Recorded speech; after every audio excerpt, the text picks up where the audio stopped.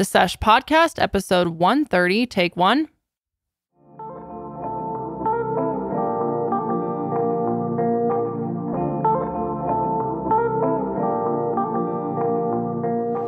Hi, friends, and welcome back to The Sesh. I am Kendall Rae. And I'm Janelle, and we are joined by our lovely producers, Karelly and Sydney.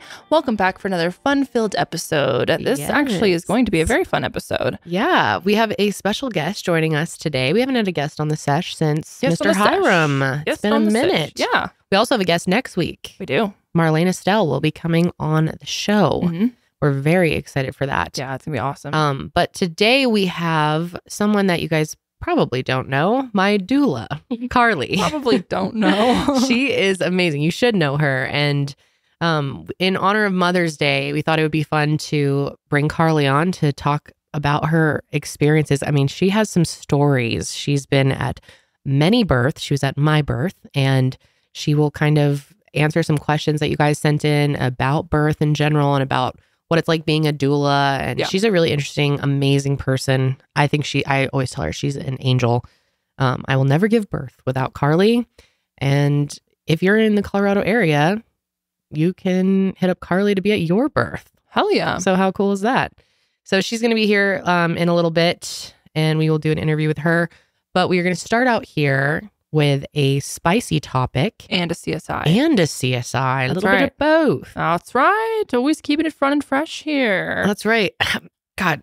You all right there? You sound like you're choking. I am. Not doing well. Kendall has the cold. I don't even know if it's a cold. I somewhat think it's like allergies, like nasal drip, you know? I don't know. It's just... that's what I've been feeling too. Is like, I don't necessarily feel sick, but something's been happening in my sinuses. Right. Like it's just... I don't feel sick. I don't feel any symptoms of being sick. No, no. I worked out just fine yesterday, but it was like harder to breathe because I don't know, my throat just is sore and I feel like I'm not getting enough airflow. We had to take some deep breaths. Yeah. And I think it's, maybe I got it from Holly or she got it from me because she's sick once again. Oh, poor thing. Not too bad this time though. Like she feels fine. That's good. She's eating great. God, she ate a lot last night. I made her a bagel with peanut butter and cream cheese, but like cut it all really small, and some pickles. The girl is a pickle. That's our girl. Yeah, she's a pickle girl. 100%. I'm so proud of her. She likes to have pickles with pretty much all her meals now, which she doesn't get them every single time, but she... Like, if I can't get her to eat anything, she will have some cut up pickles. Dude, she lives for the pickles. Oh my God, I'm so happy. When she refuses everything else, pickles. Pickles are there. Yes. I know. I'm really proud of her. But it's great because she's eating just fine, napping just fine, sleeping just fine, but she's just got the same like kind of cold, raspy voice as me. And so we've been keeping an eye, doing some steam showers.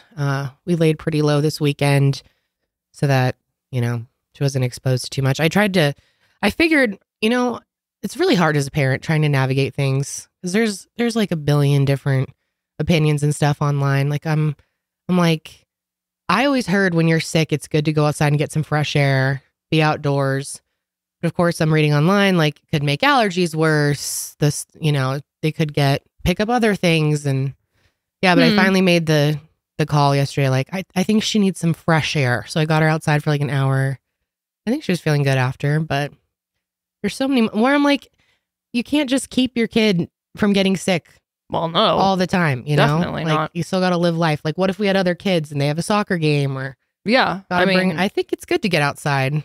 Yeah, I would assume so. Right? I guess the allergies, vitamin D is good. Bad, but I don't know. I feel like the outdoors are generally pretty good for you. I know. It was hard because I don't know if it's the allergies that are making me sick. Is that what's making her sick? But then, like, being in our house, allergies you might aren't as well be contagious, outside. So if you're getting it, it's not guaranteed that she's going to get it. Right. I don't know. Her immune system. And like I said, being in our house is like plenty of allergens in there. Yeah. So and her immune system's building up. So I'm sure like these little colds are going to, you know, she's going to have them and she's going to become more resistant. That's how you build your immune system, right? Yeah. I think I'm a little traumatized after last time when she, you know, it was just a cold and then it ended up being so much worse really fast. Yeah. That I'm just like on edge. Yeah. That makes sense. Worried it's going to, you know, like, sucking her nose out as much as I can. We got like so at the hospital, they have like a nose sucker that's a machine that pulls it out versus the nose feeder that you suck yourself.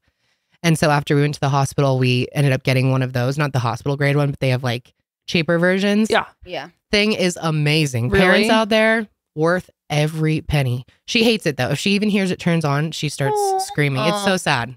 Poor girl. Is it quick though? Probably feels so much better it is. after though. Oh yeah. I think she feels way better after. Yeah. It gets a lot. You like load her up with saline, or you can do saline in one side and suck the other. Yep. It's kind of like a neti pot effect. Yeah. It's good. It's good. It's good. Have you tried it on yourself? Have you tried sucking out your own boogers? No, Josh wanted to, and I told him that is disgusting. Why? Yeah, why? I guess you could clean it. Huh.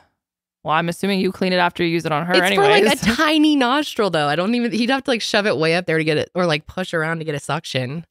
I don't know. I would want to try it. Could be fun. I want the booger sucked out of me. Delicious. Interesting. Well, that's cool. Yeah, so we had a very chill weekend. Lovely. Just relaxing. I had a lot of good naps this weekend. I pretty much napped every time she did, and it was nice. Really? Oh, yeah. How often does she nap? She's doing 2 naps a day right now. So she goes down 2 to 3 hours after she wakes up. So I literally was so tired Saturday morning that I was just like waiting until like as soon as it was the 2-hour mark. I'm like, you want to go to nap? You want to go lay down?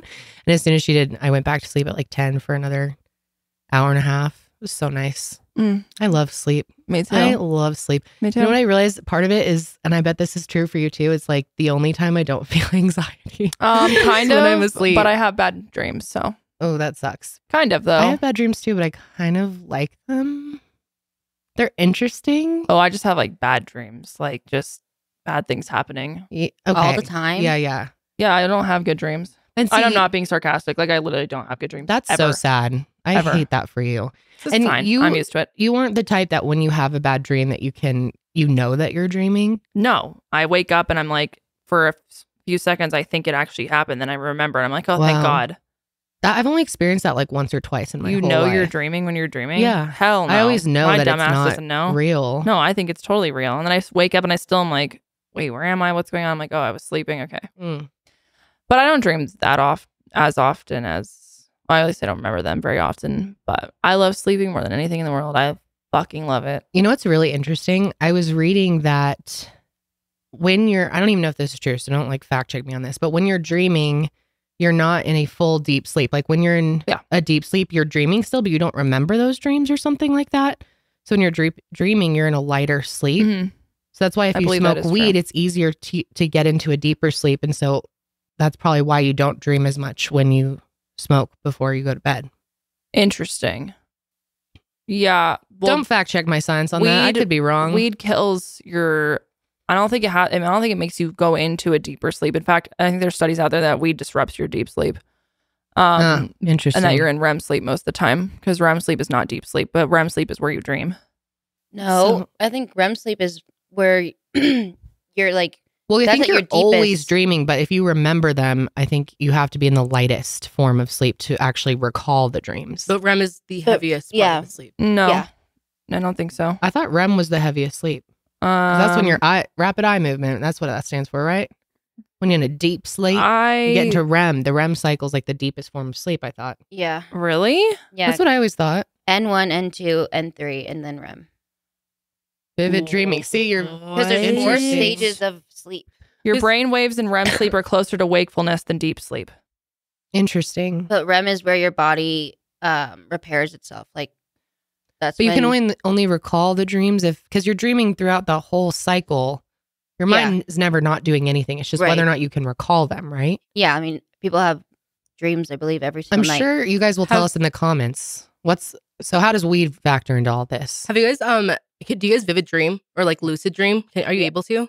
I've never like full lucid is where you're like aware, fully in touch with your consciousness. In a way, you can even like control your dreams in a way. Like you know what's going on in the dream. I think to some degree I do, but not like full on where I can control what's going to happen next. But I have this awareness that I'm dreaming. So I don't know if you remember a few weeks ago, I was talking about the cheese thing, like the cheddar cheese. A lot of people eat shit ton of cheese before bedtime because it helps you get to that like lucid stage of sleeping. Isn't it something easier. Like the casein that's in it or something? It's I know that from milk.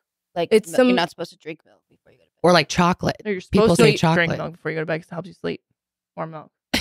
No, I think it gives you dreams. Don't Gives you take bad sleep dreams. advice from us. Okay, I We just have no looked it idea up. what It we're says talking deep about. sleep is often confused with REM sleep, but there are differences between the two. This third stage of sleep is non-rapid eye movement, which is REM. Your body can enter this stage about half an hour to 45 minutes after falling asleep. Unlike REM, deep sleep is associated with change in the body rather than the brain.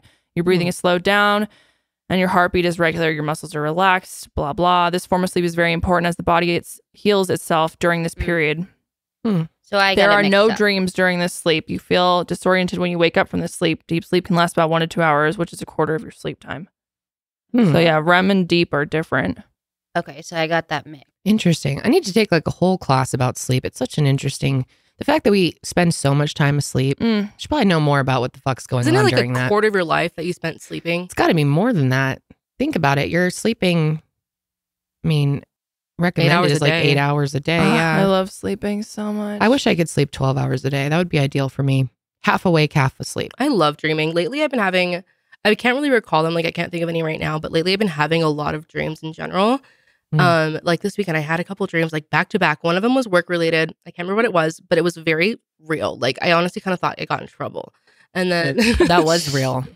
Oh, You're in trouble. fuck. All right, guys, it was great knowing you. No, Get off. Just kidding. We love Karelly so much. She's the best. The other one was I was in Mexico with my parents or with my dad or something, and my aunt and my cousin were fighting with me. I don't know, something happened. It was so vivid. I woke up and I was like, wait, did I talk to them on the phone or something? Like, I didn't. It was just a dream. Dreaming. Yeah, you spend about 1/3 of your life either sleeping or attempting to do so. Actually, it's kind of funny. When I was sleeping on Saturday, Josh had the H3 podcast on and I was sleeping during it. And I think they like their voices got into my dream. And I had this weird dream that they were like filming a porno, but they all had like fake wieners because it was on YouTube. So they had to have fake. This is probably really weird to say. Fuck? I woke up and I was like, You Josh, saw were they like Ethan's fake talking? wiener? What? No, it wasn't Ethan. It was like the rest of the crew. What? It was like Dan and Ian. It was really weird. I wonder if they were talking about something. I mean, who knows? They go all over the place. Yeah, they so. talk. I mean, it Speaking of wouldn't H3, shock me. Speaking of Oh, H3, yeah. you guys, They we mentioned us were on on the it. show. That was cool. They Very even cool played as a fuck. clip. It was Our girl Olivia. we Love her. I don't know We about love Kendall. her. I fully fangirled. I have no problem Oh, admitting I that. Fully fully fangirled. did. I I was really excited. like can't was believe very it actually cool. happened. Yeah, it was the really second cool. time in the last month that Ethan's mentioned my name on he's the acknowledged show. you It's like, twice at least. Yeah. kind of crazy. I've been watching since the Vape Vape Nation Nation days. for Vape Nation, sure. bro. Nish. Yeah, I love that show. I love their crew. We love Olivia, We do. Zach, All Ian, of them. All of them. seriously, I love Dan. I ordered some of that new Teddy Fresh collection. Oh yeah, I saw that. cannot wait. I'm so excited. I'm obsessed with everything Hila makes. Oh, Obsessed Hila's with a Hila. fucking icon. She's such a badass. She cool is. Bitch. I Like, love her so much. Cool. Yeah, So, she's awesome. Yeah. Well, we're kind of running out of time here, but I wanted you. You just told me you Oh yeah. Okay. almost punched some dude. No, not really. I just like got really annoyed with this rando. So me and my friend went to see the Giggly Squad, which is a podcast hosted by Hannah Berner and Paige DeSorbo.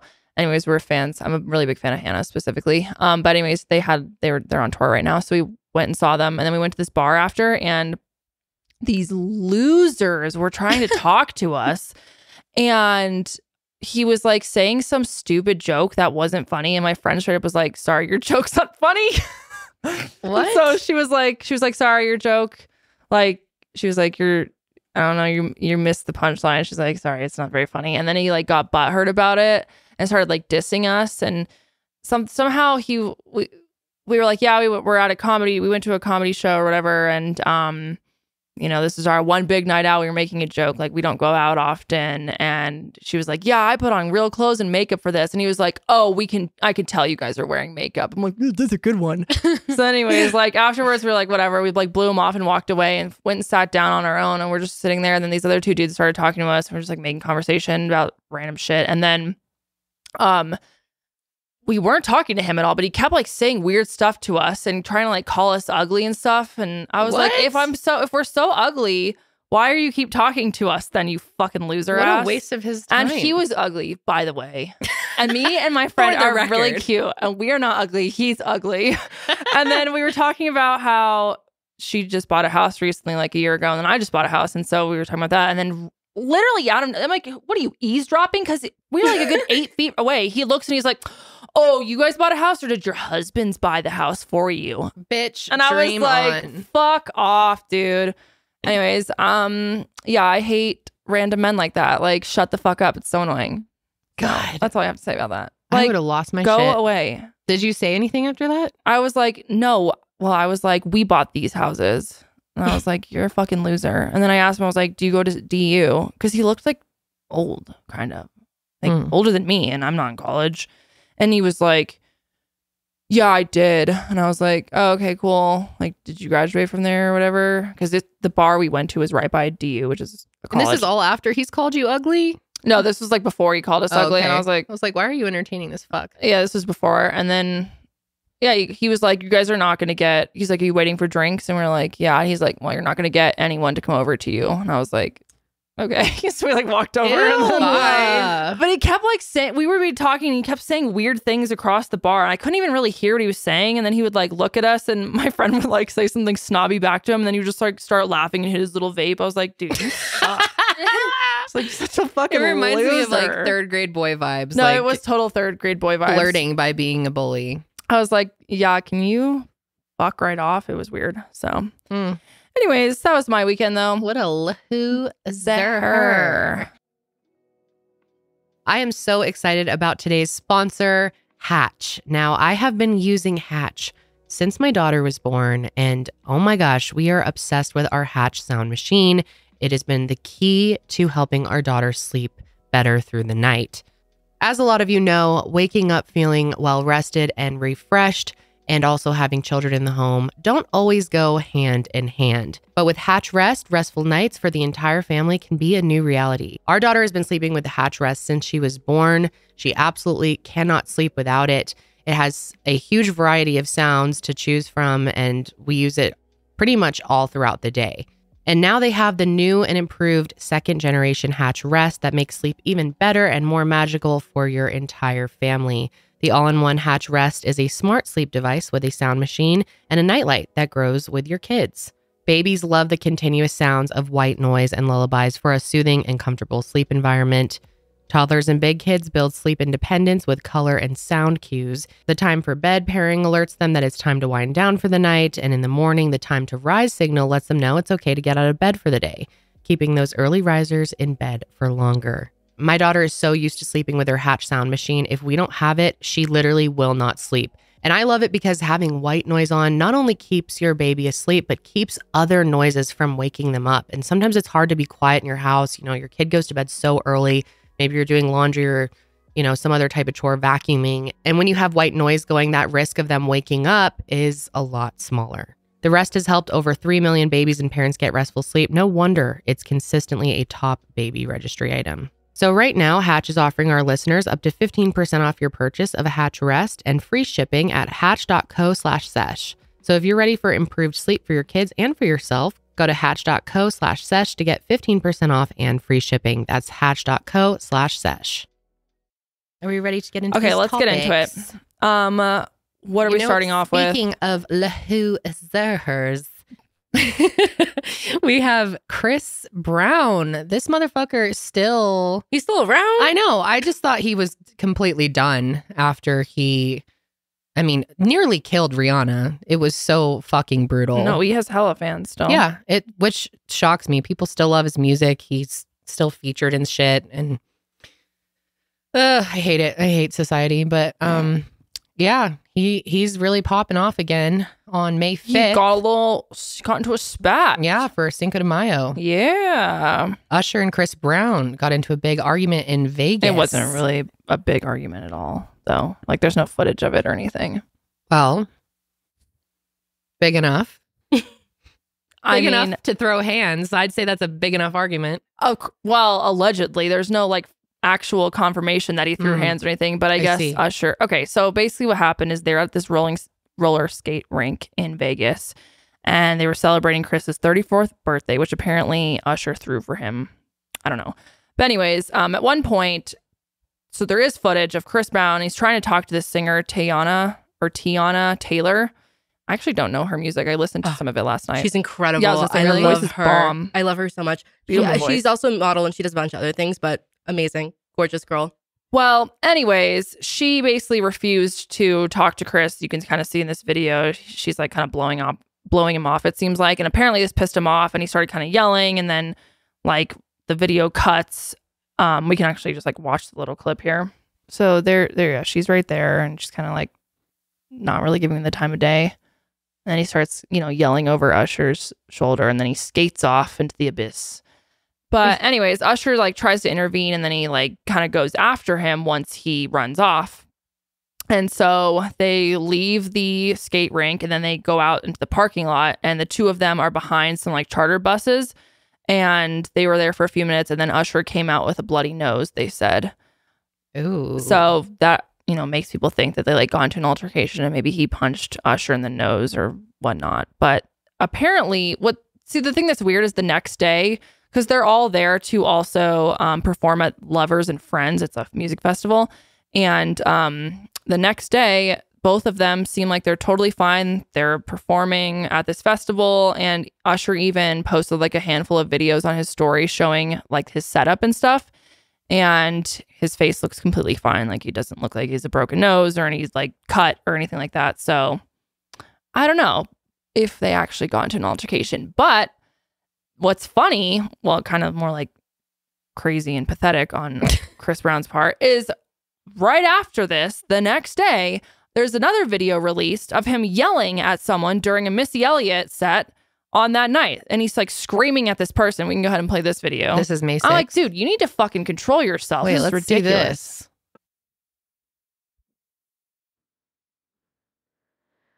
So here he is. You can hear him like kind of yelling at some rando. Like, dude, control yourself. This guy's out of his. He's too out of old control. for this shit. 34? What are you doing? Trying to fight. You are too grown.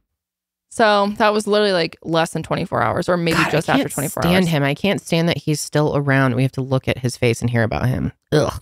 Yeah, well, he can't control his emotions. Yeah, clearly. Getting into little spats in one weekend, two in one weekend. Like, calm down. If he really hit Usher. Take a chill pill. Mm-mm-mm. Usher's so hot. I fucking love Usher. He's so hot. Dude, when we were talking about the fact that we were going to cover this last night, it was just in my head as I was falling asleep, that one song that's like, if you dance on a pole, that don't make you a hoe, your shorty is all mine. When you twerk in the splits. Go get your money, Better get your money. I love Usher. God, He's so talented. talented and he's so hot. But him and Chris are friends, and I think they're fine. I don't know. They seem to be fine afterwards. Usher's face was fine. So Remember when Usher was mean to T-Pain, though? No. Yeah, he like told him he ruined music. I love T-Pain. T-Pain's above all of them for me. Really? Oh, same. I love T-Pain. I love T-Pain too, honestly. He's a good man. He's a great singer. He actually is. People don't know that. phenomenal. He's He is so good. Whatever I heard happened to him- T? I don't know. I think he's still around. He's like in the music he just industry. who? T-Pain? Yeah. I think he just released a new album actually, like Ooh, a is he couple still weeks ago. auto-tuning or? No, this one. This one was more of like an actual like him Ooh. singing. Yeah. No, Dude, I heard him sing when I was in high school. I went to summer jam and he like broke out the piano and started doing like And slow you're jams. like, oh shit. And I was like, shit, guy can sing. But yeah, he Usher apparently told him that he ruined music. I remember that. Yeah, no, his album came out. I think we talked about it on the show a few That's years kind ago. of fucking rude. Why would you Oh, say it was that to fucking him? rude. I know. Usher, baby. Usher, baby. I still love Usher. I feel like they're all kind kind of rude. Except for I hate Chris Brown. He's a fucking loser. Yeah, he can go off the planet to Mars. I don't even think he's talented. Sorry. Really? Oh no, I agree with I think. that. I mean, actually. His one his song forever. I really like. asshole. And dance forever. But the thing in the background, the if I even hear that song, that's all I can hear now. It drives me fucking nuts. I don't even know what you're talking about. Listen to that song. There's like this little like. I know what you're talking about, yeah. It's so fucking annoying, but I do love that song. Remember, he got dropped. He was sponsored by like Double Mint Gum, Yeah. and they dropped him because of that Yeah. whole thing. It It was like double your pleasure. So they would just be like, double your pleasure. Double your And then it would just be fun, silent on the radio. and Be like, forever, forever. yeah, dude. I honestly do think he is talented, but his douchebaggery ruins any talent that he had. He was a good dancer. Yeah. Especially at his age. Really good voice. I was looking at Chris Brown's discography, and honestly, he has quite a big bangers. But Oh, yeah, he does. quite a big bangers. You heard it here first. Also, fuck him. Fuck him. Yeah, that's the thing. Is like Big bangers. no one cares if you're talented if you are just an asshole. That's incorrect. A lot of people care. yeah, that's what's fucked about society. I was like, I'm Makes wrong. me really sad that he's still People love his still age. makes plenty of dough and Yeah. he's still around. And Sometimes it's really hard to separate the art from the artist. But sometimes I I'm feel saying like we sometimes shouldn't, we though. shouldn't. No, it You know? shouldn't be like that. But I feel That's like a whole other lot- can of worms to get into. No, Oh it's so yeah, it true. is. Like, Yeah. yeah, I don't even know. Well, speaking of artists, Artist Ed. let's get into our CSI. So back in 2017, Ed was sued by the family of Ed Townsend. They claim that the song "Thinking Out Loud" and the song out loud, really, we found love right where we are. Yep, that one. That is the one, right? Am I Yeah. stupid? Okay. Yeah, "Thinking Out Loud." Yeah, like yeah, we'll be yeah. in love when we're 70. Yeah. That whole song, Mhm. beautiful song. I Yeah. love that song. That's like the one Ed Sheeran song I really like. Is it right, Ed Sheeran or Ed Sheeran? It's like Sheeran rap. Ed Sheeran rap. Sheeran, right? Sheeran rap. Sharon? I used to think it was Sharon. Sharon. Sheeran. Ed Sheeran. She ran away. Yeah, we were just talking about, we're not that big of fans of Sorry. Ed's music, but I do love Ed. He's a lovely chap. Yeah, he seems like a nice guy. I He mean, was I'm not in like that a stan, movie. but You liked that movie? Huh? The one that we watched, I forced you to watch it with me. We had sushi in bed and we watched it. The Beatles movie. oh yeah, He was in that. I forgot he was in a pretty that. funny lad, right? I like him. I like Good his, actor? his accent. don't like his music. No, I don't. I really find his music like extremely annoying. Other than that she Thinking Out hates Loud Ed. song, Kendall hates Ed. like the Shape of You song is like I'm in love with the shape that of plays in you. hell. I'm push sure of it. I hate that You push song. and pull like so a magnet. Well, No. you know what When my song? heart is He's so much more falling through. talented than that. I feel like he like really got into the God, my throat is rough. The like pop stuff. I don't know. Remember the A-Team? Kind of sold out. Ping, slow lips, rain, the cobwebs. I don't know how it goes. What? I forgot how it goes. Oh, It's yeah. like lips. Yeah. Yeah. Yeah. Anyway, I don't know. I don't think he's that good, but he's very, very talented and extremely famous. He is actually one of the top selling artists in the world. Oh yeah, he's got hella fame and money. Dude's worth a lot of money. Yes. Money, So he was basically accused of stealing the song "Let's Get It On" from Marvin Gaye. Famous fucking song. We all know that song. And they claimed that it was very similar to "Thinking Out Loud," Mm-hmm. the one that we sang earlier and totally botched. Thinking out loud. Yeah, So- you're welcome. Ed Townsend co-wrote that song with Marvin Gaye. Yeah. And they claim that it had similarities that violated copyright. I feel like maybe you should cover this. My throat's really going downhill from here. Okay, no worries. But yeah, Ed Townsend's family was like, yo, this song is extremely similar to the one that he and Marvin wrote. Now, in our opinions, what do we think about this? Let's get it on. Thinking out loud. They do kind of sound this because they were talking about this on the radio and they played the songs like back to Mhm. back. And I mean, you can hear it, but I don't think it's that. But here's the thing, folks. Okay, here's the freaking thing. Pop songs are basically All the same. Yeah. all the same. In fact, Ed claims, quote, there's like 4 chords that get used in pop songs. And if you just think mathematically, the likelihood of this song having the same chords as this song, there's multiple songs. It's all having the same chords. Some of them are like ABC. You know, it's very similar. And we see lawsuits like this all the time. And Ed's basically made, he could have just settled and this wouldn't have been a big deal, but he wanted to fight it for the, for the industry. yeah. And for the principle of the thing, Sure. that it's better for other artists to have this protection because people will, go after artists who are successful for pretty much anything. This happens all the time. Yeah. Well, it's interesting because this one clip, there's this like comedy music group basically called Axis of Awesome, and they're from Australia. And they have this video where it's like this bit that they do, and they sing the like Journey song "Don't Stop Believin'." They like play that on the piano and they sing like tons of different pop songs. I've seen this, and it all kind of goes together. Yeah. So that was kind of they actually played that in the trial and was like, okay, this is just goes to show that a lot of the pop songs all sound very, very similar. Well, there's a whole conspiracy theory behind the music industry too, that like people believe that it's all designed so that we'll like it, and it like. Of course, it's designed so that we'll like it. No, they make it so we'll hate it. No, but people act like it is. Yes, music is designed so that people will listen to it. Mm-hmm. But anyway, so that's kind of like the premise of why they were taking him to court. And even though this that started happening back in 2017, it didn't end until now because of COVID. It kept getting delayed and forever and whatever. But the trial only lasted 8 days, and then the jury deliberated for a few hours. And yeah, I mean, Ed won the case. And this is the second time he's won a copyright case. Last year, he won a case in England after it was alleged that he plagiarized his 2017 hit "Shape of You." Oh, the devil song. Shape of you. Hate that song so much. No, don't even sing it. I can't stand. My heart is falling too. But here's a video of him talking about that incident. Me, Johnny and Steve have made a joint statement that will be press released on the outcome of this case, but I wanted to make a small video to talk about it a bit because I've not really been able to say anything whilst it's been going on. Whilst we're obviously happy with the result, I feel like claims like this are way too common now and have become a culture where a claim is made with the idea that a settlement will be cheaper than taking it to court, even if there's no base for the claim. It's really damaging to the songwriting industry. There's only so many notes and very few chords used in pop music. Coincidence is bound to happen if 60,000 songs are being released every day on Spotify. Just do the That's math. 22 million songs a year, and there's only 12 notes that are available. It's mathing. I don't want to take anything away from the pain and hurt Mathing. suffered from both sides of this case, but I just want to say I'm not an entity. I'm not a corporation. I'm a human being. I'm a father. I'm a husband. I'm a son. Lawsuits are not a pleasant experience. And I hope with this ruling, it means in the future, baseless claims like this can be avoided. This really does have to end. Me, Johnny and Steve are very grateful for all the support sent to us by fellow You get the songwriters. idea.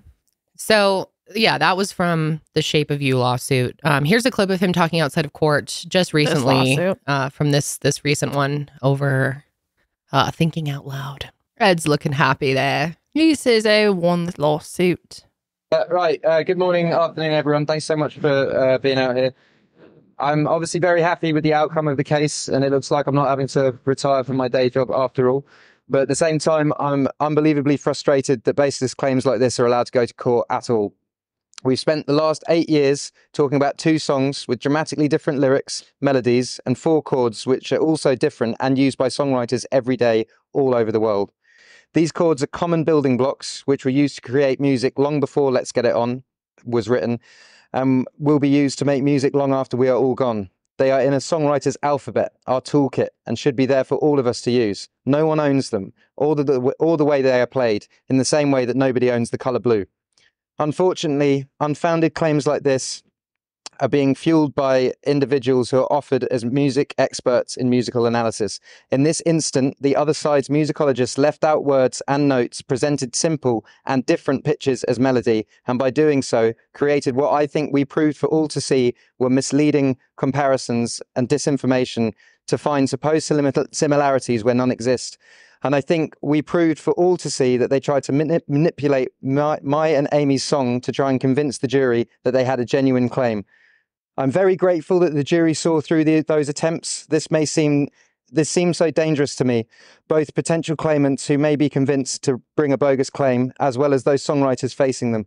It's simply wrong. By stopping this practice, we can also properly support genuine music copyright claims so legitimate claims are rightly heard and resolved. If the jury had decided this matter the other way, we might as well say goodbye to the creative freedom of songwriters. We need to be able to write our original music and engage in independent creation without worrying at every step of the way that such creativity will be wrongly called into question. Like artists everywhere, Amy and I work hard to independently create songs which are often based around real-life personal experience. It's devastating to be accused of stealing someone else's song when we've put so much work into our livelihoods. I'm just a guy with a guitar who loves writing music for people to enjoy. I am not and will never allow myself to be a piggy bank for anyone to shake. Having to be in New York for this trial has meant that I've missed being with my family at my grandmother's funeral in Ireland, and I will never get that time back. These trials take a significant toll on everyone involved, including Catherine. I want to thank the jury for making the decision that will help protect the creative process of songwriting. Thanks, Ed. We get the point. Let's talk in British accents the rest of the day. Actually, I think it's so fun to talk in a British accent. Me too. I'm pretty decent at it. I think you're pretty good. That sounded good. Thank you. Yes. Yes. So I was born in Britain. If you guys didn't know, I was actually born in Great Britain. That was very good. Yeah, that's where I'm getting Irish over here. So, as you heard him mention, he doesn't have to retire from music now. He had made a statement that if they won this lawsuit, he would retire from at least writing songs. Yeah, he clarified that it would take all the joy out of writing songs, and if he were to continue with music, he would have someone else write songs for him, because it would just, I can't imagine, because then you'd be like, does this sound like one of the millions of songs that's out there? Totally. Like the mental toll that would take. Yeah. However, there is another side to the argument. Ed Townsend, the family of Ed Townsend, claims that there's a bigger issue here, that there is racial and cultural aspect to it. And here's a clip kind of explaining that in more detail. As the family of Ed Townsend, Marvin Gaye's co-writer on Let's Get It On, had alleged, and their attorney, Ben Crump, had pleaded with the jury to please give credit where credit is due. Beyond the copying of chord progressions or sheet music, this case to the family of Ed Townsend had a racial and cultural aspect to it, because they feel like white musicians have misappropriated Black music for generations, and here they thought they had an opportunity to right that wrong. But the jury did not agree and found Ed Sheeran not liable. Kira? Brian, what do you think about that? How race was brought into this? It makes sense to me from a historical standpoint. I know many people would argue that the music that made Elvis Presley was largely on the backs of those who are of color, who made similar music and didn't get the accolades. But I think that race didn't have much influence in this case. This was about chord progression. This was about music. I don't think that Ed Sheeran was sitting around somewhere thinking, or even unconsciously attempting to take music from a different culture. He's singing pop music. This is music that, yes, has been largely popularized by different people of different backgrounds, but I don't see the race implications here, while I do understand them from a historical context. Yeah, I definitely agree with him. I don't think it applies to this case, but there is definitely a bigger topic there, which we've, I think, spoken on before. Definitely, it really goes back to Elvis Presley, who really fucked up everything. Right. Yeah, I mean, I think that, because it's interesting. I took a history of music, rock and roll class. Same. In college. I learned most of this. White people have basically stolen music and the idea of it. It was founded off of Black people and sadly slavery. I mean, that's how songs and rock and roll specifically, and blues, which was before rock and roll, turned into what music as we know today, was because they were creating songs while doing hard labor. And it's really built on the backs of Black people. Yeah, absolutely. And I think that needs to be recognized. Yes. I don't think this is a case of it, but I do understand that the point that they're trying to make of, like, you know, having some recognition, or more recognition, I should say. Yeah. Of the bigger issue. So, which I think more people are aware of that now. I believe that Elvis movie that came out really kind of highlighted that, and Doja Cat's song brought light to, you know, he ripped that totally Hound Dog song. Yeah, he ripped it. Yeah. So, which is not, I mean, people rip songs all the time, unfortunately. So I do see their point here, though. I mean, I agree. Is it enough for legal grounds? Should Ed have to take the fall? No. For white people's failures as a whole?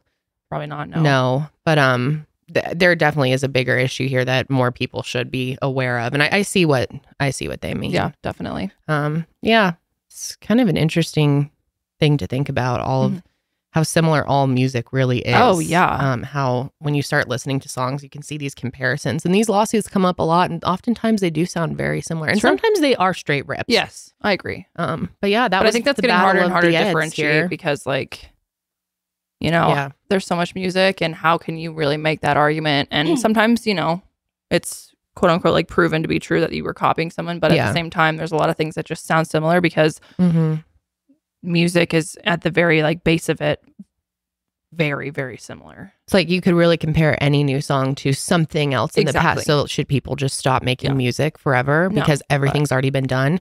Isn't that a song? Have all the songs been written? I don't know. Pretty sure that's a song. Sounds like it. Maybe. I was also thinking like, is like even with TikTok, for example, right? There are so many songs now that are just like, I want to say remixes of old songs. Yeah. I can think of that one Jack Harlow song. Or the Fergie, like, which he got permission to do. No, totally no, and I get that, but that's what I mean is like it's becoming more and more popular. Yeah, I mean, to sample things. To sample, like, I mean, exactly. you can only do. I mean, you can only do so much. You know what I mean? Like we're at a point now where but they have like, to pay big bucks. To sure. Sample things. I'm sure they do. Yeah, definitely. So a lot of music. Let us know what you guys think. Reused. Yeah. That was Battle of the Eds though. Battle of the Ed. Good old Ed. Eddie Ed. And Ed Townsend. They're both Ed. Ed versus Ed. Ed versus Ed v. Ed. Ed v. Ed. That should be like a famous trial. Kidding. The trial of Ed v. Ed. All right, guys. Well, we're going to go ahead and bring Karlee in and switch gears here and talk about birth. So John and I are moving here in a few weeks, and we have literally no time to prepare our meals in the sense of going to the grocery store, figuring out what we want to eat, trying to find all the ingredients, then putting it all together. It's way too much work. And that is why we are relying on HelloFresh, especially in these next coming weeks, because with HelloFresh, you get farm fresh, pre-portioned ingredients and seasonal recipes delivered right to your doorstep. And you can skip the trips to the grocery store and count on HelloFresh to make home cooking easy, fun, and affordable. When the spring sunshine is calling your name, don't call for takeout, get HelloFresh instead. Their quick and easy meals make feeding the family a cinch and without the high price tag. Their new fast and fresh options are ready in just 15 minutes or less. No more scouring the grocery store for that one ingredient to complete your recipe. HelloFresh takes away all that hassle by delivering fresh, pre-portioned ingredients, so you have exactly what you need, and it helps cut down food waste. And with HelloFresh, you can save money because HelloFresh is cheaper than grocery shopping and 25% cheaper than takeout. The thing that I love most about HelloFresh is how good of quality their ingredients are. I have never gotten anything that's been rotten. It's always super, super fresh right from the farm to my doorstep. Recently, John and I made this maple glazed salmon. It was unbelievably good. I am seriously drooling about it just thinking about this freaking meal. It's so delicious. There also had this like rice dish and this like roasted vegetable side dish that was so bomb. All three of those together just made like the most delicious meal, truly. And I never would have thought to put all those ingredients together. But thanks to HelloFresh, now I have that new staple recipe in my recipe book. So go to HelloFresh.com/Sesh16 and use code Sesh16 for 16 free meals plus free shipping. Go to HelloFresh.com/Sesh16 and use code Sesh16 for 16 free meals plus free shipping. It is no wonder why HelloFresh is America's #1 meal kit. And we are back with Karlee Bond, Yay! my doula. Yay! I am so excited that you're here. I've been really looking forward to this for a long time. I've been wanting Karlee to come on the show for a while, but I just recently asked you and you agreed. Yay! I'm so happy you're here. Yeah, thank you for coming on. We are so excited to talk to you. I feel like this is going to be a really good episode for the viewers. I'm sure you guys asked a lot of questions. Yes. We asked you guys to submit your questions. Follow us on social media, by the way, if you ever want to participate in upcoming like Q&As and this type of stuff. We always post the links on our social media. It's _Sesh Podcast. But yeah, you guys submitted some great ones. So thanks for doing that. Yeah. Dude, how many did you pull? There were like 150 total. And I went through them and got it down to like 40. Like it's hard to narrow down. Many. Oh yeah, I know. Everyone asked such good questions. Thank you so much for participating, and thank you, Kendall and Janelle, for having me. I'm so excited to be here. Of course, thank you for being here. Yeah, this is a fun little Mother's Day treat here. Karlee is also a mother of two lovely little guys. Well, girl and guy. Yes. Little babies. Yes. So can you start out by telling us a little bit more about what you specifically do? You own your own business. Yes. And how long have you been a doula? Yeah. So I've been a doula for just a little under 7 years now. And it's been a pretty long road. It's always looked so different. At the start, everything was really slow. Like I would just take a few clients a year, and just building and learning and having my own 2 kiddos within that time frame. And so now 7 years later, here we are. So I had my own private business for a long time called A Mother's Bond. And I doulaed privately for a really long time. And then a couple years ago, I joined up with a local collective that was awesome. It was like finding my home in the birth world, like in birth work, because this work can be really emotional and really hard and challenging. And so just having a community to support each other and also make sure we have like good quality backup doulas if, on the rare circumstance that 2 of my clients are in labor at the same time. Or has that ever happened to you? Stuff like that. That has, in my whole 7-year career, happened to me 2 times. Dang, that's kind of a lot, honestly. I know. It's hard to plan. It's really hard. And so most of the time, birth works out really well. I've definitely had a lot of situations where I'm like back-to-back births. Like I get home and sleep for a few hours and then I'm like, all right, here I go again. Dang. Oh my gosh, you have no idea how long you're going to be there or what it's going to be like. Yeah. But for the most part, it works out really well. But that's why it's important to have that like backup doula care. So anyways, I worked with that local collective for a while. It was the best. And then they decided, it was like emotional and totally the right decision for them, but they decided to shut down. And, the owner was in midwifery school. And then a few of us were pregnant and a couple of other doulas were moving away. And so the owner was like, I think it's just time to close it down for now. And so it made sense for her and for them, but I was so heartbroken. I bet. And so me and one of the other doulas who was also pregnant at the time, her name is Hiru. She's my business partner. We decided to just open a very similar type of business. And so, Ceci, our friend who was the owner of the previous collective, helped us out a ton. We opened Lucina Rising Birthwork.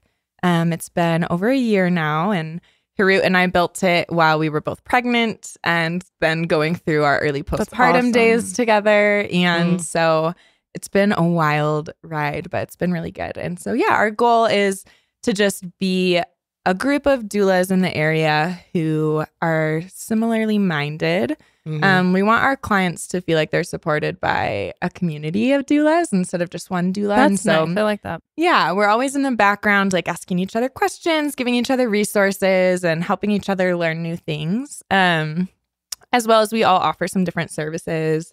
Like some of us do birth photography. Some of them do postpartum doula work. We like to, our goal is to be more of like a one-stop shop for clients because like Kendall, when you're pregnant and you're trying to like research all the things you need and all the people you need to reach out to, it can be really overwhelming. And so, we just want to help streamline that process a little bit. Yeah. And so, that was so cool too that you did photography. I was so stoked when I found that out that, you took amazing photos of our birth and just really captured everything. And it's so funny because in the moment, I didn't even realize you were like flashing, taking pictures. And I love to They were hear so that. amazing to see they afterwards. turned out so good. Thank you. People always get so nervous. Like, will this be distracting in my birth? And it's crazy how when you're in it, you don't really notice it at all. You're like hyper focused on what's happening. Yeah. Because I've always been nervous when I'm taking photos. Like, is this distracting? Yeah.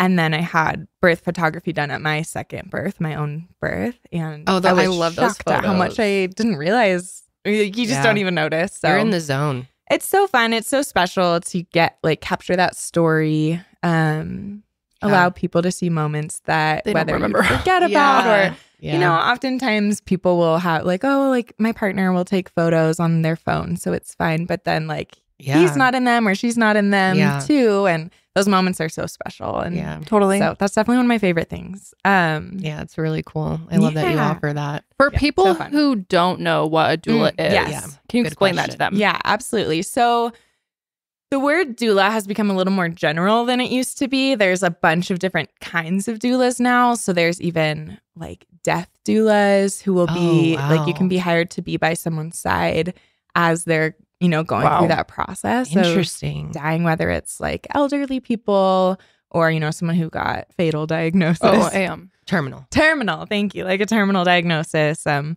like that. And so, you know, there's doulas for all different phases of life. What we mostly do is birth doula work and postpartum doula work. And so the word doula is derived from an old Greek word that pretty much means like servant or like someone who serves. And so that's what we do. We're here to serve through those big transitions in life. And so as a birth doula, we get hired privately by clients to, you know, we get hired on in the pregnancy process, and we help give resources, information, learn about your specific birth vision, help you learn about what options you have in the birth space, and help you kind of figure out how you feel about things, provide evidence-based information so you can make your own choices about what feels good.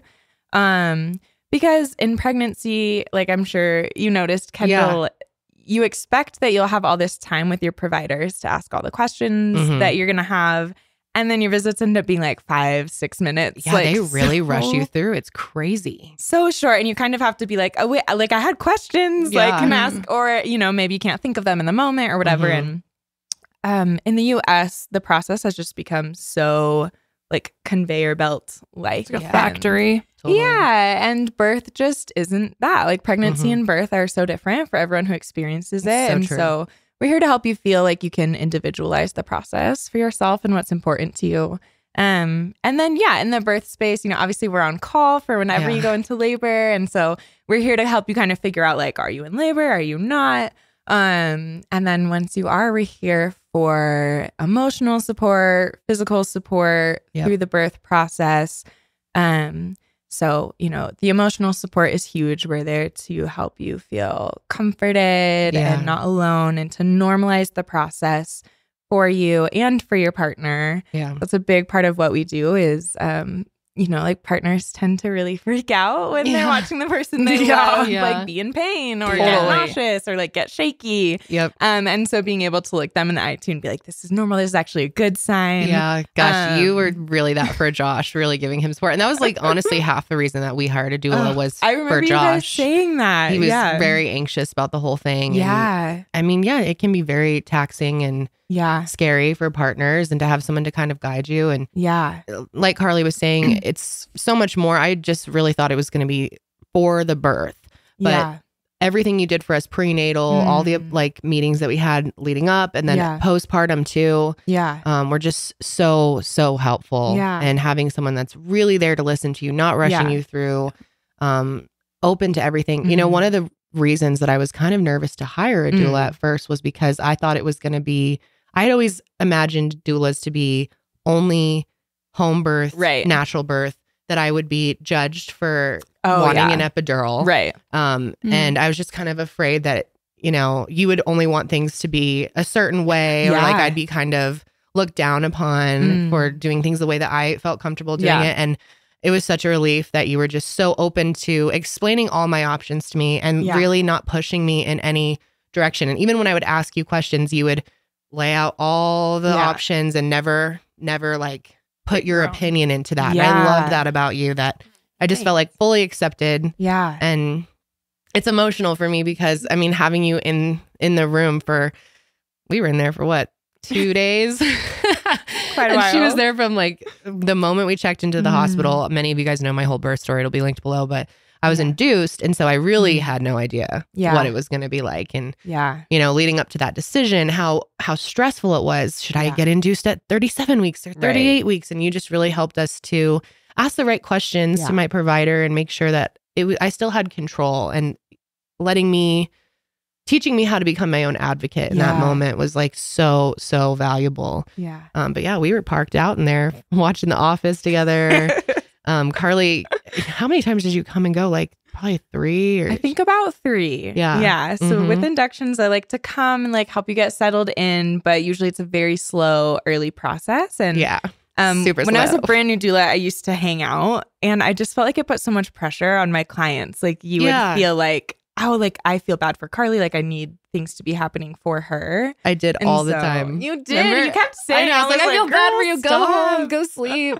I felt like I was inconveniencing you, but I mean, you never made me feel that way. That's just, how I am. But you almost feel like you're hosting someone. So it's nice to have, you'd come, you'd go. It was a nice balance, I felt. Like, let me give you some space. You guys, you and Josh try to rest, connect, be together, call me when you need me. I always tell my clients, if I leave and 2 minutes later you're freaking out or like something's happening, call me back. Like, I'm here for you. So it's always emotional to leave and nerve-wracking because it's like you just never know how birth will go. So I usually try not to. Both inductions, they do tend to be longer. So yeah, it was good. Thank you for sharing all of that. That makes me so happy. And that's exactly it. Like, we're here for unbiased support. A good doula provides really good, unbiased, evidence-based support. And, so one of our goals with my whole group, Lucina Rising Birthwork, is that, some doulas do kind of market themselves to be more for home birth or more for hospital birth.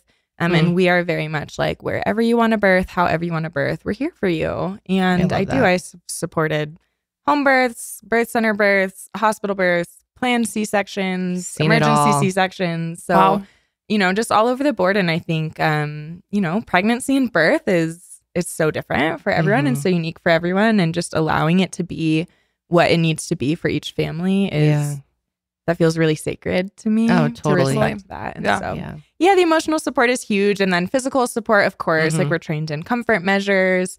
What positions are beneficial at different phases in labor. And so if there's a stall, what can we be doing to try to get things to pick up and get things to move along? Get the peanut ball. Yes. The hate peanut that ball. You did hate that. I did. There's a love-hate relationship. Like, some people either are like, it depends on where baby's at in the pelvis. Like, does this feel good? Does it not? Everyone's different. But trying to open up. Yeah. And then massage too. Yes. You give good massages.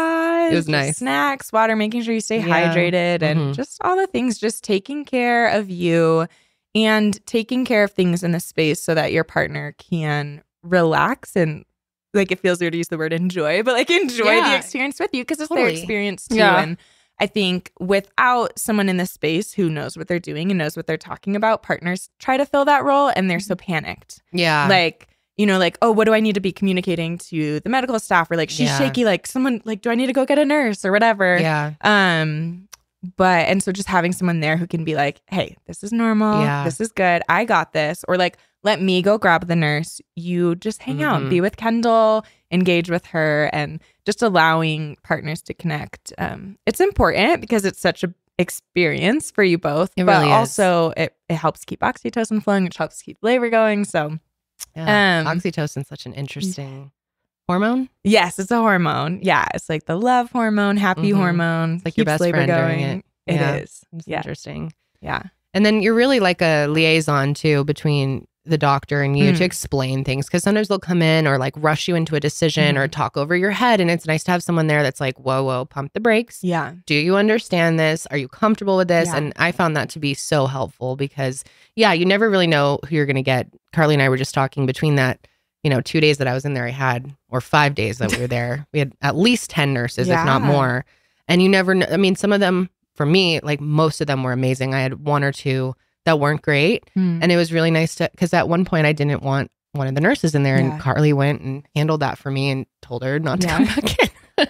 Have you had to do that a lot? Is that like a common thing? A few times. How do you you're like, so listen, you suck, get the fuck out. I just don't come back in this room. You are not allowed. Usually I'll communicate with the charge nurse who is like the lead nurse for that shift. And I'll say like, hey, like so-and-so, whatever the nurse's name is, great. It's just not a good personality match or something like that, or they're making my client feel weird or pressured. Like, can we have a switch in nurses? And so that is an option that you have in your birth space. Have you ever gotten any pushback against that? No. Really? Oh, that's They're great. usually very respectful. I think one time I had a nurse kind of like roll her eyes, but they tried to they just try to make it not awkward. So usually you don't run into that nurse again. Yeah. Sometimes I'll be nervous. Like if I have to go get ice or water or something, I'm like, ooh, am I going to run into that nurse? Do you ever feel like they don't want you in there or they don't respect what you do? Yeah. I was going to ask about that. Especially nurses. as well, but especially doctors. Like, is there ever some sort of like, you know, you're not a doctor. Like, why are you here? Like, don't ask questions. I'm the doctor. Yeah, I'm the nurse. I know what I'm doing. Right. Yeah. Actually, one of your listeners asked that question. They put it pretty bluntly. I think they said, "Do doctors respect you?" Good question. I was like, that's a very valid question, and my answer is, some of them do, and some of them don't. So yeah, I've definitely had nurses and doctors who give some pushback to doulas being there. I try my best to be very respectful in this space and to create a bridge and really try to encourage, like, hey, we're here to work together as a team for this client to feel fully supported.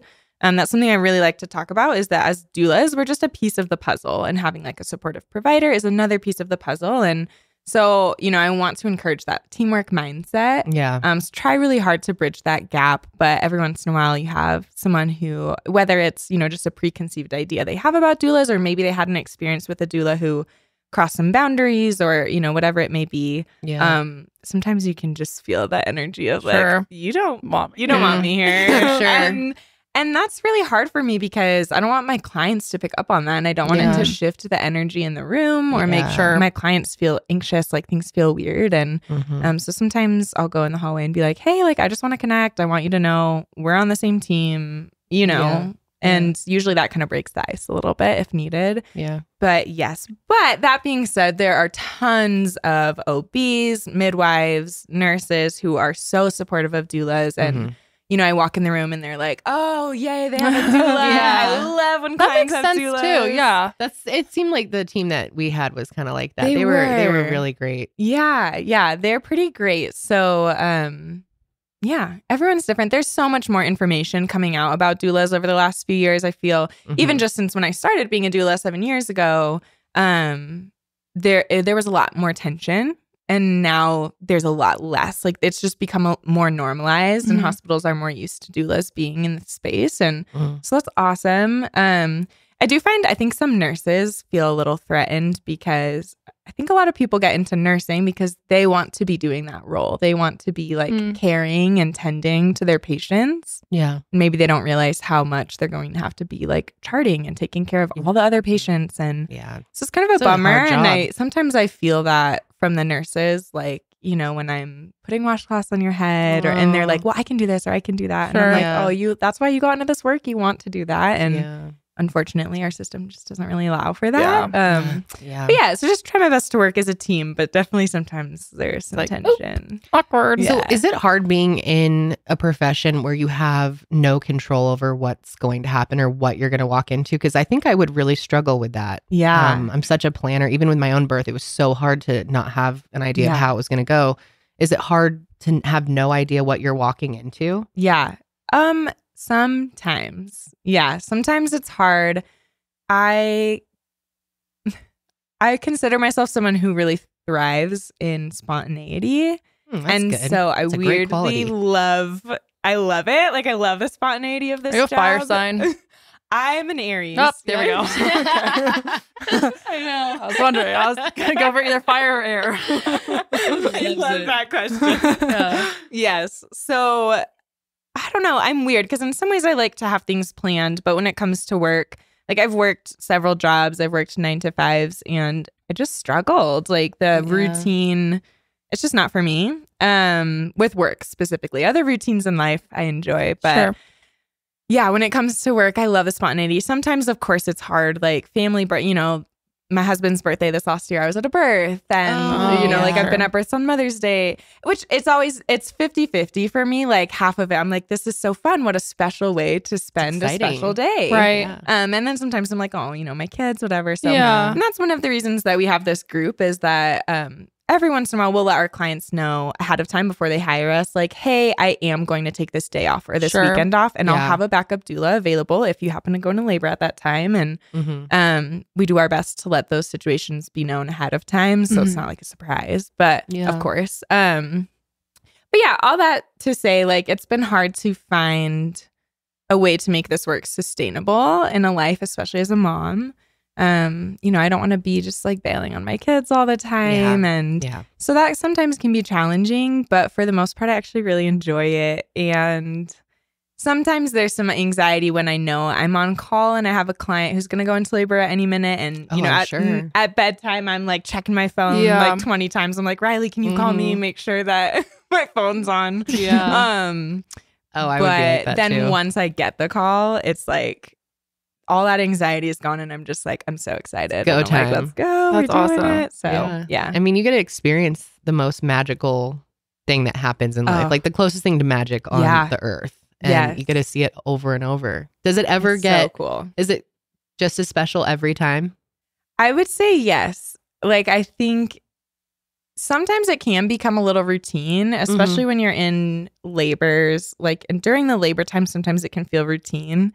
But every single time when it comes to pushing and like those first moments with baby, it's so emotional for me. And especially ever since having my second kiddo, I don't know why that changed my mindset so much, but I cry at every birth now. Really? Every single time. I was going to ask that. It'd be hard not to. It's always the moment when, in pushing right before baby comes, when a mom looks me in the eye and maybe doesn't even say anything, but you can just tell they're like, what the fuck? Help me. It's like the best way to describe it. What the fuck is happening? That moment. It sounds silly, but I tear up because I'm like, I know how you are feeling. And like, it's wild. It's wild. And also I know that in 2 minutes, you're going to feel completely different. And you're going to meet your baby. True. And like, it's so emotional. Oh, I cry so much. When they're having a C-section, are you in that room too? Because I know that's like a surgery. Yeah. So they let you in there? So oftentimes it depends on the hospital, their policies. It's always weirdly up to the anesthesiologist. Oh, okay. So they get to make the call. And I think it's because they're the ones who sit right up by your head while everything's happening. They're keeping an eye on everything. And so I think it's kind of whether or not they want someone else in their space or not. Interesting.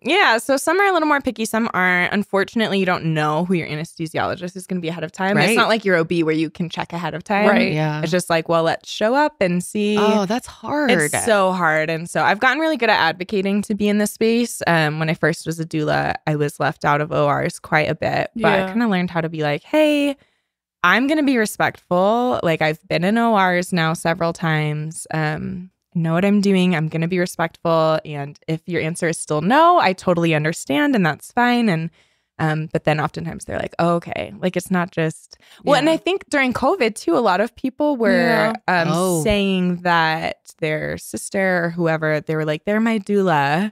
They weren't really a doula, but that's how they kind of passed the hospial policies during COVID. Interesting. Mm-hmm. And so then right? Yeah. It makes sense. But then hospital administration got so choosy about what if it's not a real doula? Right. And they, do was that a something crazy weird. time? Oh my gosh, it was crazy. Yeah. So there was probably many circumstances where you weren't allowed to go in there, or they had to choose between a family member and you. Yes. Yeah. So doing like virtual support was huge. Wow. Over the phone support.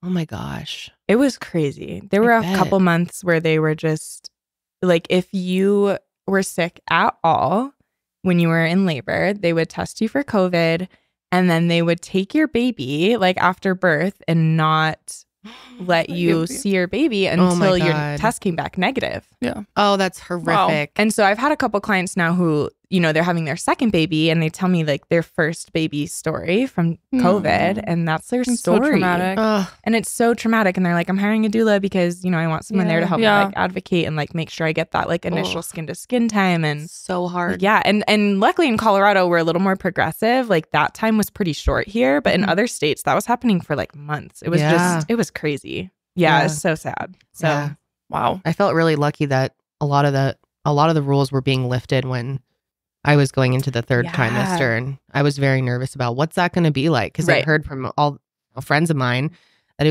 was really difficult for them. So yeah, absolutely. I can't imagine. So one more question for you before we get into the viewers' questions here. Do you travel for doula work, or do you keep it all in Colorado? Because I guess that'd be really hard to plan, huh? It would be so hard. I would love to do that. There are doulas who do that. if I was single and not a mom, I would totally do that. Mm-hmm. That would be like a dream come true for me. I love traveling. I would be like, you know, pay for my plane ticket and I'll hang out. Like, I'll hang out for a few weeks until you give birth, whatever it is. I have a lot of friends in other states who have asked, you know, like, would you come for my birth? And I'm like, if I didn't have kids, I would totally come just hang out at your house for like a month, you know, for like whenever you go into labor. But unfortunately, no. I don't. Yeah, but there I'm sure are we're travel gonna get doulas questions. out there for sure. Okay. So, Does anyone in Lucina? No. Okay. None of us do. I thought I would ask because I'm sure people out there are wondering. But people who are in state, do you service all of Colorado or do you keep it like Denver Metro or? Mostly Denver Metro. We travel down to Castle Rock, sometimes a little bit further. You know, a couple of our doulas will go to Colorado Springs. Okay. And then, you know, all through Denver, like out east, Elizabeth area, Kiowa area, west over to like Littleton, Lakewood, and then up north. It's a pretty big area. Yeah, like Broomfield. 2-hour radius from Denver. Yeah. Gotcha. Okay. And before we get into the questions too, how can people contact you if they're interested? Oh, yeah. You can hop on our website and send an inquiry through there. The website is lucinaRisingBirthwork.com. Hop on our website, take a look around. You can send an inquiry through there. You can always just send us an email as well at info@lucinarising.com. We'd love to hear from you. And, you know, even if you aren't quite in our area, we can always give referrals. And we're very well connected with, you know, birth workers all over. So that's great. And what about social media too? Social media, we're just at Lucina Rising Birthwork. So we're on Instagram and Facebook. We're not very active on Facebook, so mostly just on Instagram. But yeah, follow us and you can, you know, we're always sharing like tips or, you know, fun birth photos or whatever it may be, like tips on preparing for your birth, for your pregnancy. Resource. Yeah. Yeah. So awesome. Yeah. Just want to be a resource. Even if you're out of state too. Yeah. Definitely some good information on there. It was very helpful for me. And just encouraging information. There's so much negative information out there. And so we like to share like encouraging stories, things to help you feel positive and empowered. So yeah, it's all about that. Because the internet can be like very doom and gloom. Oh yeah. Like everything's fucked all the time. Oh my God. Type of mentality. Yeah. It's really not the case. The amount of people that told me I was just screwed for having to be induced, like leading up to it. I had to stop posting about it because people are just like, don't do that. Mind like, your own my business. Doctor like, that's not helpful. I know. Not helpful. I think they were like trying to be helpful. I know, but like I was induced and it was horrible. And like, it was rough. It is rough. I feel like it's not ideal, but it's, you know, you want to like do what's best for your baby. Yeah. It's a safety thing. And when it's medically indicated, it's like, okay, well, stop giving me the negative stories now because like we're in this. Right. So. And then people act like you have a choice either. Remember, my doctor was literally like, well, if you go any longer, I can't be your doctor. It's like, oh, okay. So this have is real. to do this. Yeah. Okay. But yeah. Okay. I could just sit here and talk with you all day, but I want to get to these questions. So I was gonna say, is it okay if I add something else? Oh yeah. And we're actually launching some new gift boxes that we're starting to sell for moms. Oh, cool. And just all the that's birthing cool. people. That's so smart. For pregnancy and postpartum. Oh, that's awesome. Yeah, so it's, you know, whether you find out you're pregnant and you're looking for some goodies to celebrate, or you know someone who's pregnant for a baby shower, or you know, we'll have a postpartum box to bring someone who just had a baby. And it's really just our favorite items that we're always recommending to clients anyways. And we're like, let's just make this easy for our clients and put it all in a box. And so we'll be launching those this week. That's great timing. So you can find out about those on our website. Do you ship those? Will you ship them out? We'll ship all throughout the U.S. Great. Oh, there that's you go, then. great. Yeah. I mean, that is so useful because I mean, so often when you have like baby showers or people want to get you a gift, even if you don't, sometimes you get things that are, I mean, they're really cute, but it's like how useful. Like, it's nice to have nipple bombs. Yes. I mean, there's so many just little things that you don't think of, especially if you haven't had kids yourself. And it's nice to get some of the useful stuff. Although Janelle got me a very useful gift basket when I gave birth with like tea in there and good stuff. I love that. No nipple bomb. Damn. Damn. I didn't think about that. I had like 15 nipple bombs, and I only breastfed for 2 weeks, so didn't really get to use any of it. Okay. Some of them, this is weird, but some of them are good as just like chapstick. And okay, so I heard that. Vaseline. It really is. It really is. I follow this one chick on TikTok, and she takes Accutane, and she was like, nipple balm's the best for my lips because it helps with chapped skin. It's great. Like sensitive skin. Might have to get some. Chopped nipples. Not a lot of people think about nurturing the person who just gave birth. Sure. You know, they're like, let's bring something fun for the baby or another onesie or whatever. And it's like, oh, I have so many onesies. Yeah. So here, buy this box that will be actually helpful and supportive to someone who is healing from a crazy journey. Birth sounds like it is a crazy journey. Craziest thing in the world. It is. It is. Janelle is still like on the fence if she wants to go down that road. Yeah. On the fence. That's fair. Do you feel nervous about birth specifically, or you're just not sure if you want to be a mom? I'm more nervous about being a parent than giving birth. Giving birth sounds scary too, but it's not permanent. Well, I mean, it leads to and you can't return it. As in, there's no returning. There's no like, oh wait, never mind, this isn't for me. I don't know. I go back and forth a lot. That's fair. I'm very selfish in a lot of ways of like, I like to do whatever I want whenever I want, and obviously when you have a kid your whole life changes and everyone's like, oh, it's for the better, and I not that I don't believe that, but I don't know. That's so I go smart, back and forth. though. I don't know. You really should be thinking it through as much as possible. It's not a decision to just make on a whim. I mean, you really want to take as much time with that. Never pressure yourself because like a lot. Selfishness kind of goes out the window. Oh my god, it actually does. It you really cannot be selfish anymore. And I like doing whatever I want. Whatever I want. I love sleeping. I'm very. Like, if I had a kid like Holly, though, that was like well-behaved and slept pretty well. But like, you can't guarantee that. What if my kid sucks? Well, Karlee and I were just talking about that ahead of time. Like, you never really know because, you know, I have had a really easy journey, but I'm scared of the next one because I've heard so many stories where the second one can be a lot harder and kind of rock your world. So parenthood is crazy because it's one of the biggest commitments you jump into without any practice. Like marriage, you get to date, you know, and like all these transitions in life, you get to kind of test a little, and then parenthood is just like, well, you don't know how it's going to be. You don't know what you're doing. Now so how can will I ever be like, oh, I'm 100% sure and ready to go? Like, I think at some point, I don't think so either. Like, something just kind of tells you like, oh, okay, let's try it and see what happens. You kind of just got to jump in, and then like once you're in, though, you're in. See, I don't like just jumping in. I know it's hard, and like not gonna lie, I've said this many times, but for me, no matter how much I mentally tried to prepare myself, there is none. When I had a baby in my arms, and it was like my life has forever changed from this moment. It was shocking, like on a deep level for weeks, to where I was like, wow, literally everything in my life just changed. And yes, for me, it's for the better. Like, I just love being a parent so much, but it's something that I could see. Yeah, you want to think through this as much as you can and not pressure yourself. It is weird because I think which I think this makes sense. I've never, like, when you were growing up, you knew from the start, like, you wanted to be a mom your whole life. My whole life. And I've never had that, like, I was born to be a mother. And so sometimes I wonder, I'm like, does that mean I shouldn't have them?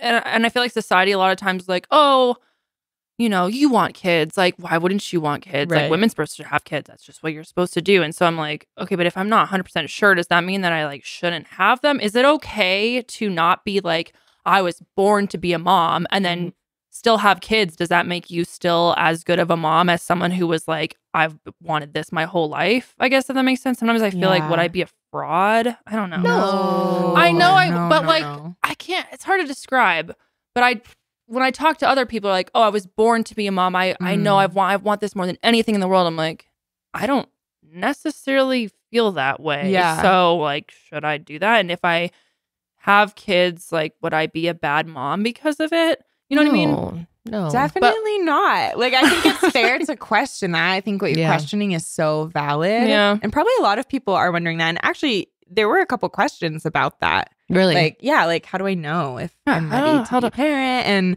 I think the answer is it's just different for everyone. And some people get to feel this like deep knowing from being young. And for some people it evolves. Some people get thrown into it by accident and, you know, and then they evolve into it. I think sometimes you, along the way, kind of make a choice. Sure. And I think I would say like the majority of people don't feel certain at all and feel this unknowing of, you know, but kind of like leaning more that way. Sure. And being like, okay, like I guess we'll try it. I guess we'll try it. But I also think I love about our generation, like our generation has become so empowered of like, if you don't want to have kids, you don't have to. Yeah. And I feel previous generations, that wasn't the case. Totally. So true. And so I also love that. Like, I think it's really cool that some people are just like, I don't think that's the right choice for me, whether it's because of, you know, like traumatic history and not wanting to carry that forward or, you know, whatever it is. I just think like not interested. Yeah. And I think that's really empowering. And it's like, okay, well, cool. Like, that's awesome. That's valid. But I don't think just because you don't feel this strong, powerful, like need to be a mom, because I would even say I did feel that. And I'm like hesitant to say it. It's hard. It is hard. I felt like that I've too. always felt like I really wanted to be a mom so bad. And I love being a mom. I love it. I love my kids so much. But there definitely have been seasons of life that have been like, wow, this is different than I imagined. Sure. really hard. Yeah. And so, whereas I think, you know, like my sister, she didn't, you know, when we grew up, she didn't really want kids, and she has a daughter and she's like the best freaking mom I've ever seen in my life. Sure. And so, you know, I think it's different for everyone. Yeah. And even if you do have that deep knowing, maybe it's not going to be what you thought know, it was. It rarely will be what you Right. think it is. But it's Totally. so true. It's so true. Like you can't prepare yourself for it. Yeah. I think just give yourself space to process and, you know, question all the things and listen to your intuition. As doulas, we're always like, what's your gut saying? Yeah. And it's important. It's important. It is very important. You'll figure it out. You have time. Yeah. Yes. Sometime. Yeah. No, I have time. That's the thing that's hard too, is we were just discussing that earlier, is, you know, you do have like somewhat of a biological clock to some degree. Yeah. Like obviously we have modern medicine now that can help in the later stages. More and more common for people to be having kids later in life. Yeah. You know, especially in our generation. So I don't feel like rushed, but at the same time, I'm like, there's that pressure there a little bit. I can't just be like, I don't know, for the next 20 years. Because by then it might be a little too late. Right. I don't know. So yeah. It is hard. It's very hard. It's hard being a woman. It is very hard. Yeah. Give us more credit, world. Yeah. So true. No kidding. So true. Okay. Should we get into some questions here? Okay. Yes. Okay. So for people who want to become a doula or interested in this path, can you kind of tell them how, you know, from just the idea of I'm kind of interested in this to actually being in the room, being a doula, helping give birth, what does that path look like? Like education, trainings, that type of stuff? Yeah. I would say it's a different journey for everyone. It's not something that has been super institutionalized. Like there's not this clear path like there is for nursing.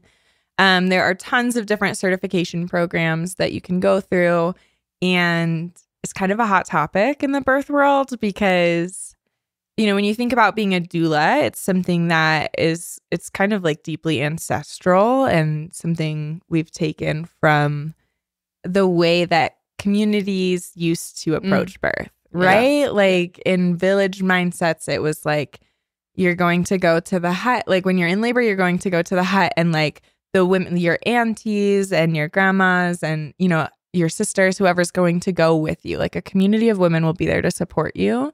And then those were doulas, you know, like they were doulaing you through the process. And our culture just doesn't have that type of support. Yeah. And so all that to say, there's kind of this hot topic in the birth world of like, you don't need to be trained. Like it's in our, it's, you know, it's ancestral or, you know, if you want to get political with it, there's, you know, there's some politics there as well. Oh, like there isn't everything. Yeah. Doesn't surprise me. Exactly. And so some people feel adamantly against certification programs because it's you know, someone's like monetizing this thing. That's supposed to be, you know, whatever. But anyways, all that to say, if you want to be a doula, there's tons of organizations out there to get certified through. And I would recommend just checking them out, reading through reviews. There's, you know, a right one for everyone for different reasons. And so do you get like a certification, and then, because I guess one of my questions is like, how do you differentiate someone who's like, oh yeah, I'm a doula, and then like has never really had training? Right. can they still technically like legally call themselves doulas? Or is there just like a lot of gray area still? Right. There's a lot of gray area. There's like no legality to it. There's no like licensure necessarily. So, you know, a question you can ask doulas is, are you certified? Who are you certified through? Or like, how long have you been practicing? And, you know, but within that, knowing just because they're certified doesn't mean they're going to be the best doula. You know, maybe they took these classes that kind of gave some bad ideas on how to be. And so being more intentional about, you know, learning the personality of the doula that you're interviewing, I think is important. Experience, you know, it's not everything, but it can make a big difference. Like you learn so much on the job in doulaing. And so, there's a lot of gray area. Like you could totally just be like, hey, I'm a doula. Yeah. Again, since COVID, I said that word. COVID. That was cute. Like Canadian. I don't know where that came from. Since COVID, a lot of hospitals now have kind of cracked down with like, hey, you need to show your certification again. But I'm like, even the hospital staff, they don't understand that like the certification, there's so many different ones. And so some of the programs are more intense about, you know, every 2 years you need to recertify and you need to have this like continuing education within that 2 years. And then some are a lot more laid back and it's kind of a complicated thing. What are some of the things you're learning while you're going through this training? Like, are you learning? This is so stupid. I'm going to sound like it. Are you learning science? You learn science? Are you learning science during it? Or like, what? Yeah. Doula 101. Okay, this is the vagina. This like you do. You learn some anatomy. There you go. Anatomy. There you go. That's right. They do some anatomy in there. There's some anatomy. Our education system has kind of failed us as women. Oh, yeah. Like, I can tell you how many clients are like, I don't know what my cervix is, you know? And I'm like, all right, let's get into it. So there's some like anatomy. You really learn about the birth process, the different stages of labor, what they can look like. And then, you know, the overarching thing and theme is how can you be supportive within that? What different techniques are helpful and beneficial?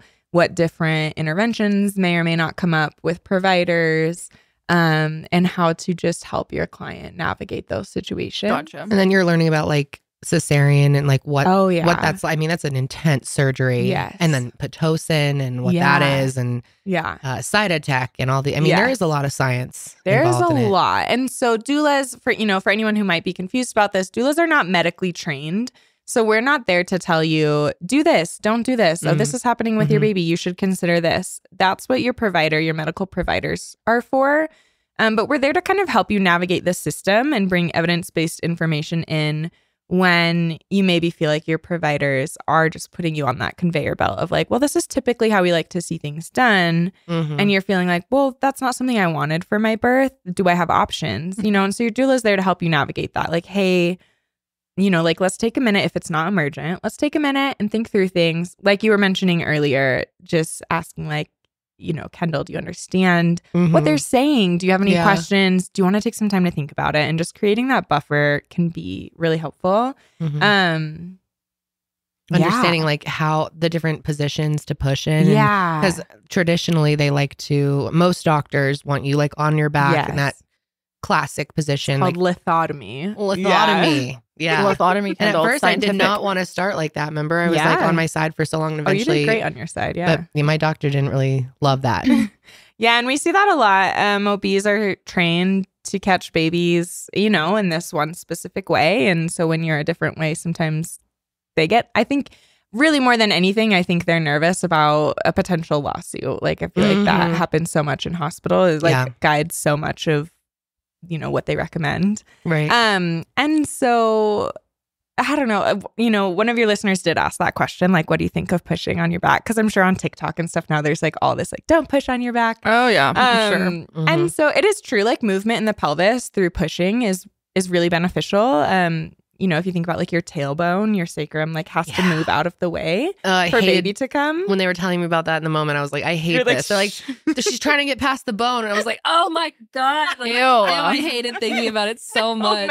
Oh, no. It's just like, it's mind blowing. It is mind blowing. And your pelvis was made to move, right? Yeah. And so if we're just if you're stuck in one position and you're laying on your back and you're not allowing for that movement the way that maybe your body or your baby needs, it can be more challenging. It can take longer to push. You know, it might increase tearing, things like that. So, and really, you should look into it. There's a rich history of the lithotomy position where it was like some king in the 17th century had like a weird birth fetish and like literally created that because he wanted to like watch. Why am I literally not? Because he wanted to watch it in that position. And that's like that's like how that position was created. And that's just like what we press now. Why does everything go back to a freaky man? No, literally everything in history is freaky men. Yeah.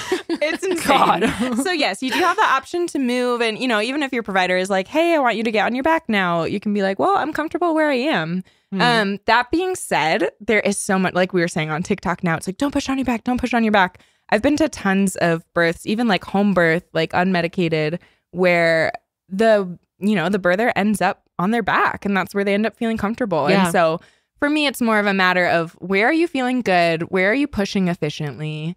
Try some different things out. Try, you know, if, you know, it can be normal to push for a few hours even. And so, you know, switching it up, like getting some movement in the pelvis is. I like I'm starting to cringe over here because it brings me right back. Bringing back it is hard. Memories. It is so hard. Yeah. But wonderful.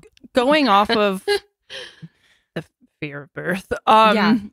A lot of people were asking, like one person said, how do you shift your mindset away from fear when prepping for birth? I hope to be a mom someday, and the birthing process seems simultaneously so natural yet so intimidating. Another person said, when a mom is having anxiety, what are your favorite techniques to help calm her nerves? Yeah. How do you navigate like fear of prepping for birth and just it's a good question. Being terrified of pushing a human out of your vagina? It is terrifying. Or whatever. That is very valid.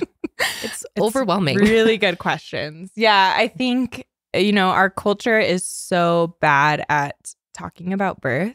And again, going back to historically, like we would see our aunts and our mothers and whoever giving birth, and it was normalized for us from a very young age. I say us like I'm like a part of it. I wish I was a part of it. Our ancestors. You know, most of us don't ever see birth until we're in it ourselves. That's and so I think that's where a lot of the fear comes from, as well as Hollywood likes to only play, you know, these crazy scenarios. If you're not aware, birth in Hollywood is not what birth really looks like. No. And the baby's always like 2 months old. Yeah. Oh my gosh. It's a mess. It's really interesting. I think it's so normal to feel fear. Like first, I want people who are feeling that to feel valid. Like that's a valid, normal way to feel because it's not normal in our culture to like see it and experience it. And then when you do, like what you do learn about is all the scary stories. Like you were even saying earlier, like people just love to share their scary stories. And even if they themselves had a positive experience, when you start talking about like the birth you're planning, they're like, oh, well, like my sister's friend had this bad. And I don't know why we do that in our culture. It's so do that with everything. I had people like leading up like a few weeks out telling me like, oh yeah, I just knew this person who baby was flight for life. Yeah. Airlifted out of the hospital, came out blue and like telling me, and I'm like literally about to go through. So I'm like, why are you telling me this? It's so weird. The reason why humans go to the negative mind space is and give like the what if and spiral is because of the fact that we're trying, it gives us some sort of feeling of control. If we can like prepare ourselves and put ourselves in the situation of like how awful that would be and how we would handle it, it gives our brains the idea that we have control, which that's not correct at all. Like you don't have more control over the situation because you know more about the horrible things that could happen. But like generally speaking, that's kind of why humans are like doom Google and, you know, go down spiral because it gives us a sense of like, oh, I understand this. I can have control of the situation. No, that's true. That makes a lot of sense. Like it kind of like giving yourself anxiety makes you feel like you're prepared. Or something, I guess. That's so true. Yeah. So my advice for if you're feeling that and feeling fearful is to completely go the opposite way. Surround yourself with supportive, positive information. There are tons of amazing books and podcasts out there. Like you can find podcasts that are just birth stories, and you can search through, you know, the titles will even say like what type of birth it is, you know, whether you're planning a VBAC or an unmedicated or like a home birth, or you're preparing for a birth in hospital with an epidural, but you want it to be, calm or whatever it is, you can find these encouraging stories. And so I usually really recommend my clients try to do that, like find a positive mind space for themselves or mindset. I loved watching a birth story on TLC. I watched like old seasons, like I really old. remember you and Josh saying that. We binged like, seasons and seasons. Oh yeah. But that really helped. And it was, everyone's story was so different. And I was like, it can just help normalize the process for you. Setting boundaries with people in your life who like to share the scary things or who are worried about the way you're planning your birth or whatever. To be able to just say, hey, like, I love you. I know you have good intentions, but you are making me scared and I don't want to feel that way. Setting that boundary. But yeah, if it's coming from you within yourself, I think arming yourself with information and positive mindset is really beneficial. And so, taking classes, there are tons of birthing classes out there. You find one that feels right for you. And finding one that's going to, like, I think so much fear comes from a lack of information. Yeah. And like you're saying, like having no idea how things are going to go. So instead, take an in-depth class. So many people want to do just like the quick hospital class, which I get, it's like so easy. But if you are feeling really afraid, taking like a more in-depth class where you're going to learn more about the stages of labor, what you might experience in them. And you can almost kind of come up with your own little plans. Like, okay, well, if this does go this way, that, we're not planning on it going that way. But if it does, then I kind of have an idea of what can happen. And I usually really recommend talking to your providers too and just saying out loud, like, what's your biggest fear? Like, what's the story you've heard or whatever it is? Like, what's sitting in your head? Get it out and ask your provider to talk you through how they would handle that situation. And then, most often you're going to leave feeling so much better. Like, okay, like it's going to be okay. Even in the worst case scenario that's sitting in my brain. Quick follow-up question. When the person who's giving birth is at the hospital or at home, wherever, birthing center, wherever they are, and they're in the moment, they're having contractions, they're pushing whatever, and they're like freaking out. What are some of the go-to things that you usually recommend that they do right away to help? Is it like breathing techniques, or I guess it just depends on, who the person is and what they're kind of comfortable with. But yeah, it definitely depends on the person and the situation. Like if we're in earlier labor and that's happening, the way I approach it is different than if we're in pushing, right? Sure. But some of my kind of go-to techniques are, breathing. Like, okay, let's find your breath in through your nose, out through your mouth, slow it down. So many people when they get panicky, exactly. And so it's like, okay, find your breath, let's slow it down. Oftentimes I'm just doing it and then they can instinctually mimic me, which is really helpful. And just like touch, like gentle touch can be so grounding when you're feeling these intense sensations. Just having this like firm, gentle touch can feel really like calming and grounding. Sure. Massage, like especially like we hold so much tension in labor, like in your jaw and up here. So like gentle massage, using aromatherapy, like lavender, just things to help you kind of calm and bring it down. Take a sip of water. So like in earlier labor, we're doing things like that. Maybe some, if it's because they're experiencing pain, trying some hands-on maneuvers that can help to relieve that. Whereas, when we get further along in labor and we're pushing, someone starts really freaking out, sometimes we do, we call it like the take charge routine, which is, I might be like, Janelle, look in my eyes, like, look in my eyes. You can do this. Yeah. Like, I know this is hard. I know this is intense. You can do this. Like, we're going to get through this. And just like bringing you back to like, this is the reality. We have to move forward through this. There is no like, never mind, cancel. Yeah, exactly. I feel like everyone hits that point too in birth where you're like, I can't do this. This is like, I want out of this. Yeah. You literally can't. Like I remember feeling in my second birth, like if I could separate myself from my body right now, I would. Yeah. Yeah. And you can't. And then you just, I mean, you get through it. And then that's the most empowering thing is like the strength. Yeah. And, so some people say, like more when you spiritualize birth, like you are dying to yourself as like the maiden, right? Like pre-mother, and you're becoming someone new. And that's why that part is like so hard. And you really feel intense. Like, people will be like, I feel like I'm going to die or whatever. And some people really spiritualize like, well, you kind of are dying to like who you were before and you're becoming a new person. Terrifying. She wasn't scared before, now she is. Sorry, I mean it in a beautiful way. I mean it in a beautiful way. Like, beautiful so way. Spot on. It's beautiful. It is. I feel like I've been rebirthed as like a way better human. Yeah. So. And again, our culture doesn't really create space for you processing like that. Like how you mentioned your first few weeks just being like, whoa, this is my life mourning now, who you were before. Yes. Yeah. That's you really exactly do. right. And that's a normal process everyone goes through, but nobody talks about it. It's so true.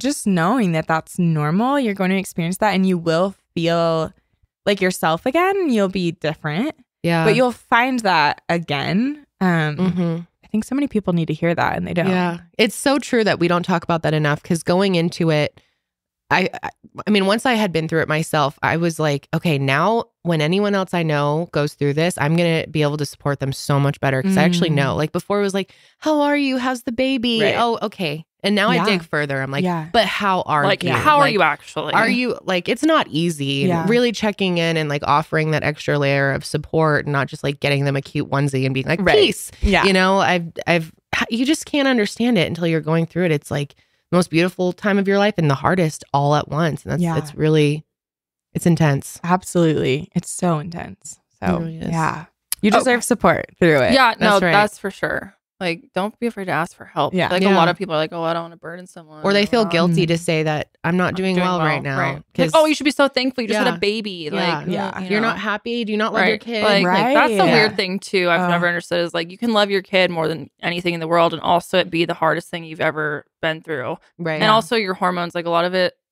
I'm over here acting like I know what I'm talking about, but a lot of it is like chemical.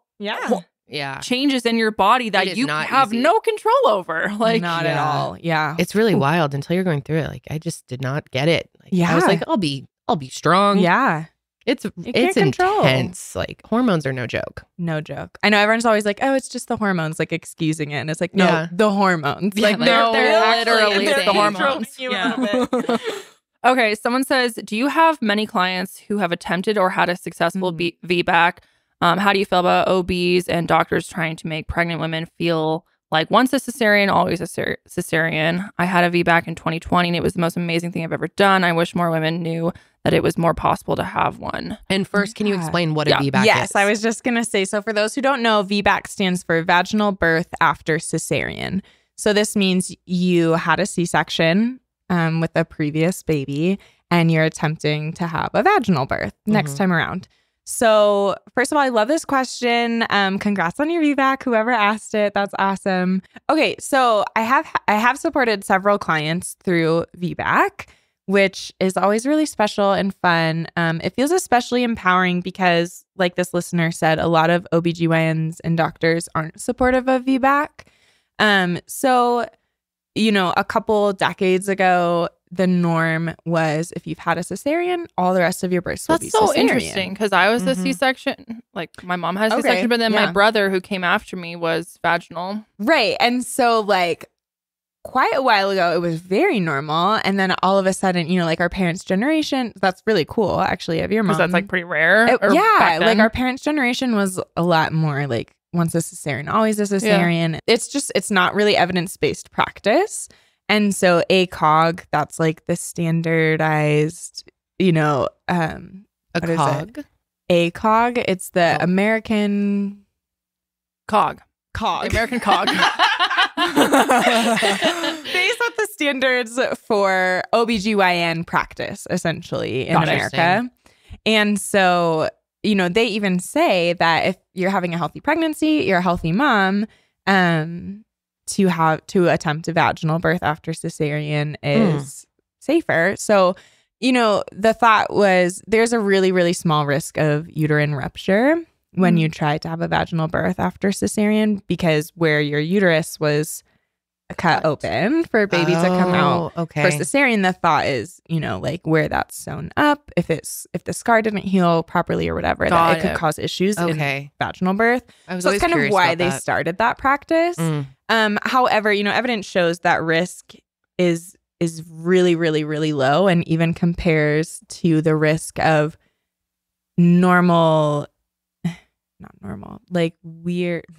Sorry, I'm all over the place right now. You're good. It compares to other risks that come up in even like your first vaginal birth, right? And so it's kind of like, well, why are we, you know, cesareans themselves, and especially a repeat cesarean has so many risks associated with it. And it's like, at what point was someone like, well, this really tiny risk of this outweighs all of these other risks of having a repeat cesarean. So, and all that to say, of course, there's a time and a place. And I always encourage my clients who are considering, you know, what they should do. Should I have a repeat cesarean or should I have a VBAC? Again, like your gut, your instinct is so important.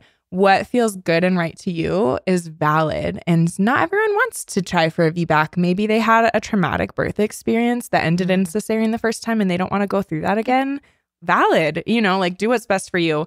However, a lot of counties and hospitals and providers even are not offering and extending that option to their clients at all for a vaginal birth after cesarean. And again, it's just, that's not what's recommended. So would that be something that early on in your pregnancy, you would want to make sure to ask, you know, whatever hospital you plan to give birth at and like wherever you are, to make sure that if that's something that you want, that's something that they would allow to happen? Absolutely. And I always recommend my clients who are considering VBAC, I always check in extra, like, hey, like, how's your provider? And they kind of tell me the basic thing. And I'm like, no, really, like, not every provider is very comfortable with VBAC. And maybe, you know, it's not necessarily their fault. Maybe they just haven't seen it quite enough. And even though it is maybe the recommendation, they're just not comfortable themselves with it. And so finding providers who are genuinely supportive and comfortable with it and see it play out. And you know, some providers will be like, yeah, I'm supportive of VBAC, but at the end of the day, if there's like even the tiniest little bit, like hint of something different happening,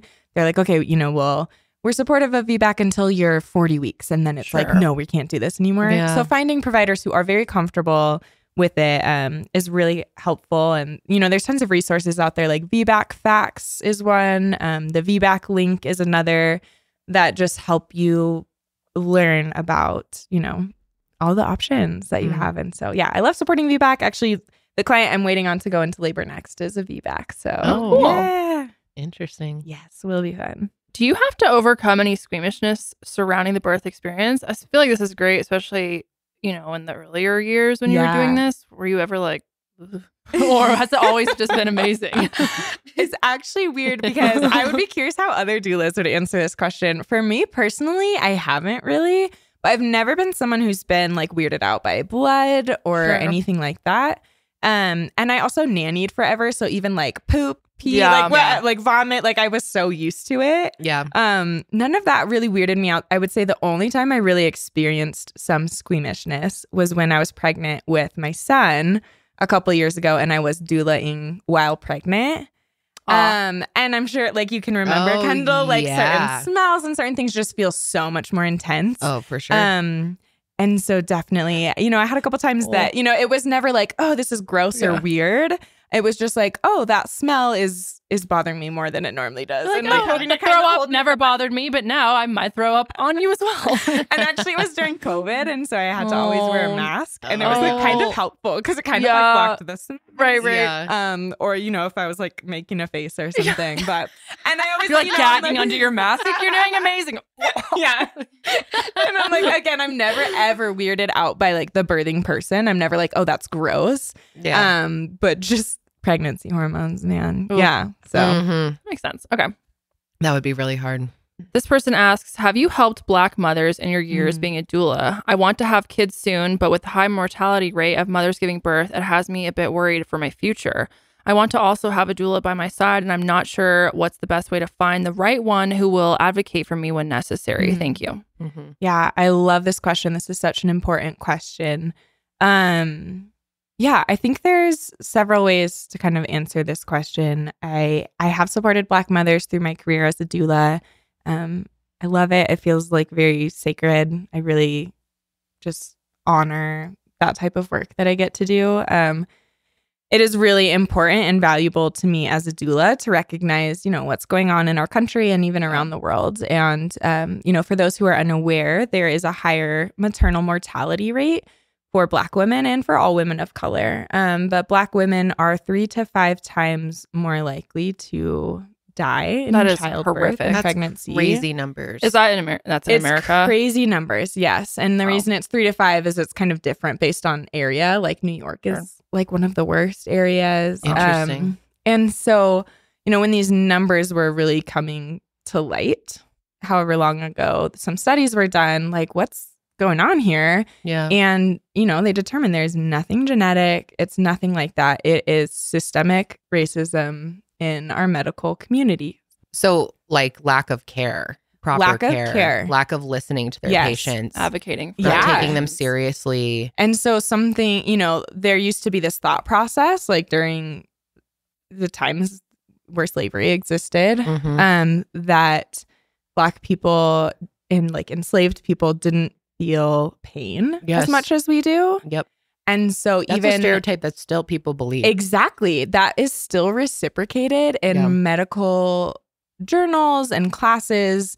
Like it's been coming to light more and more over the last few years. Like some medical students will be like, well, this was in my literature. Or like, I learned about this from this person. And God, it's just absolutely wild. And even our some of the techniques that are used in a cesarean were like learned about while performing them on enslaved Black women, like without medication. Wow. Oh my God. Crazy.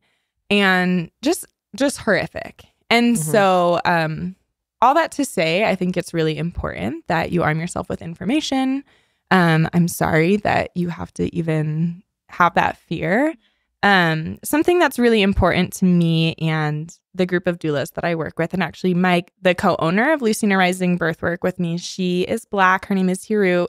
She's absolutely amazing. She's given birth twice. And something she's very passionate about, and I've become passionate about alongside her, is like Black birthing joy, because this has become such a big topic in our culture. Which good, like it's so good that we're bringing awareness to this issue. But at the same time, now it's making so many of these people, so many Black women and people feel scared of giving birth, and rightfully so. And so trying to reclaim that like Black birthing joy, like it doesn't have to be all fear-based. So I would definitely recommend finding some resources. A few resources that we recommend are like Black Birth Workers Rock is one where you can get online and you can find like a Black doula near you. Local here in Colorado, we have a group called Mama Bird. They're amazing. They're a group of all Black doulas that serve the community in tons of ways beyond doula work. There's one called Black Moms Blog. They're always sharing resources and information. And then the Black Mamas Matter Alliance is another good one. And so, finding these resources, surrounding yourself with supportive information from people who have been through it, who are going through the system, learning techniques from these resources, and also being able to find peace and joy through that community, I think is really beneficial. Definitely hiring a doula will be really helpful, because that is part of what we do, is advocate for you in that space. And a lot of what's happening is, because we were saying like there's this like deep-seated belief that Black people are not experiencing pain the same way. There are tons of videos that have been leaked, like nurses just fully and OBs like just neglecting a Black woman who's saying like, this pain is different. And they're going like, well, you just had a baby, you're in pain. And then it turns out they're having like a severe hemorrhage. And, and we've covered some stories similar to that on the show before. It's horrific. It's absolutely horrific. And so hiring someone who's going to be in that space and say like, no, like my client is saying this and you need to take a look at what's happening. And just making sure your voice is being heard is really important. So usually when I have Black clients come to me, some of them will say, like I'm looking for a Black doula, and I love to recommend, several Black doulas that I know to help you feel that community in that space, and someone who really understands what you're going through, I think is important. But yeah, some questions you could ask a doula to make sure they are going to advocate for you, which I think was part of the question, is exactly that. Like, because there are some doula trainings that will teach doulas, you're not allowed to advocate, that's not within your scope, blah, blah, blah. It's this whole gray area in doula work. Whereas in these cases, it's incredibly important that your doula feels able to speak up on your behalf. And so while you are interviewing doulas, asking them, can you give me some examples of times that you've maybe had to speak up for your client or whatever it may be, and just really finding someone who's willing to do that for you. And again, just surrounding yourself with information, and then at the same time, positive stories as well, so that you're not just feeling so gloom and doom about everything, I think is important. Yeah, that's wonderfully said. Thank you for that. Yeah. So I know you just talked about advocating for yourself. More broad of a question, advice on advocating for yourself in general. Yeah, I love this question. Again, we've mentioned a couple times today, like our culture is not great at respecting pregnancy and birth and the birth process, or being supportive in it. And, the US has kind of just put this conveyor belt way of going through birth, and it's not right for everyone. And the numbers show it to be true, like outside of Black maternal mortality rate, the US maternal mortality rate overall is the highest of any developed nation. That's shocking. It's awful. That is horrific. Why do you think that is? Ooh. That's a really hot topic. broad question, but no, it's a big hot topic. I think if we really want to get into it, there's tons of interventions that come into play, like medical interventions within the birth process, right? Yeah. And all of them have a time and a place. Medical indications for being induced, whatever it is. Yeah. There's a time and a place for all these things, but they all do carry risks. And, for a while, then it just became so easy to be like, well, if we just do things this way, we get to have control over it and it's easy. And so a lot of these interventions are being overused when they're unnecessary, and they carry risks. And so they lead to other interventions. And it's just kind of turned into this whole big mess where, it's a mess. And it is. Yeah. So that's why it's so important to take time to learn about your options, take time to learn what feels important to you and what doesn't. Again, like with clients, sometimes I have clients who are like, I don't care really about this or that, or they have one specific thing they really care about. And it's like, all right, let's learn about that. But I think so often we don't know what we don't know. Right. And so getting to come and be like, hey, like these are going to be your options. Let's talk through them. I think a lot of times people also assume, which is not their fault, of like, well, I'm not going to question this medical professional. Mm-hmm. Like, they obviously know the best. Yeah. They know everything. And therefore, I'm just going to take their word for it, even if it doesn't feel right or makes me nervous or I would want to do something else. Well, obviously, they know better than me, so I'm just going to kind of go with it and do what they say. Oh, absolutely. And that's huge. And you have to realize that for all these providers, OBs and midwives alike, like this is another day on the job. Yeah. And for you, this is a life-altering experience. But for them, especially in a hospital setting, they're going out into a hallway with 10 other people that they're taking care of. Right. And so if you're the one cesarean that like maybe wasn't necessary, like it's not much to them. Sure. And so, it's just, it's such a mess. And, a big part, it's a whole systemic issue. Like, you know, if you want to get into healthcare, that's some OBs are like well aware of the issues, but they can't do anything to fix it because they're so overwhelmed by the system. And so it's such a mess. So all that to say, it is so important to learn how to advocate for yourself. First of all, learn your options, get evidence-based information through your pregnancy, figure out what feels good and important to you, what decisions you would like to make if different things do come up through your pregnancy and birth. And then, big tip on advocating for yourself is to not wait until you're in the moment and it's happening. Communicate with your providers ahead of time at your prenatal appointments, in those last few weeks especially. Bring information to them and say like, hey, I was reading about this on this, like evidence-based birth is my favorite resource for all things. You can go on their website and find resources on just almost every topic for birth. And so, bringing that to your provider and saying, this is what I would like to happen. This is what's important to me. And, communicating ahead of time is key. And then if and when it does come up in the birth space saying, hey, I know that we talked about this. Remember, this is important to me. I really want this, or I prefer this. And then, there's a whole spectrum of how it can be. Some providers are really like, cool, great. If some providers get a little more pushy when you're trying to communicate, then you can say, understand what you're recommending. I'm saying no, I'm refusing this. And, for whatever reason you may have, and you have every right to do that. Some hospitals might even have you sign a waiver saying, like that you're refusing the recommended care.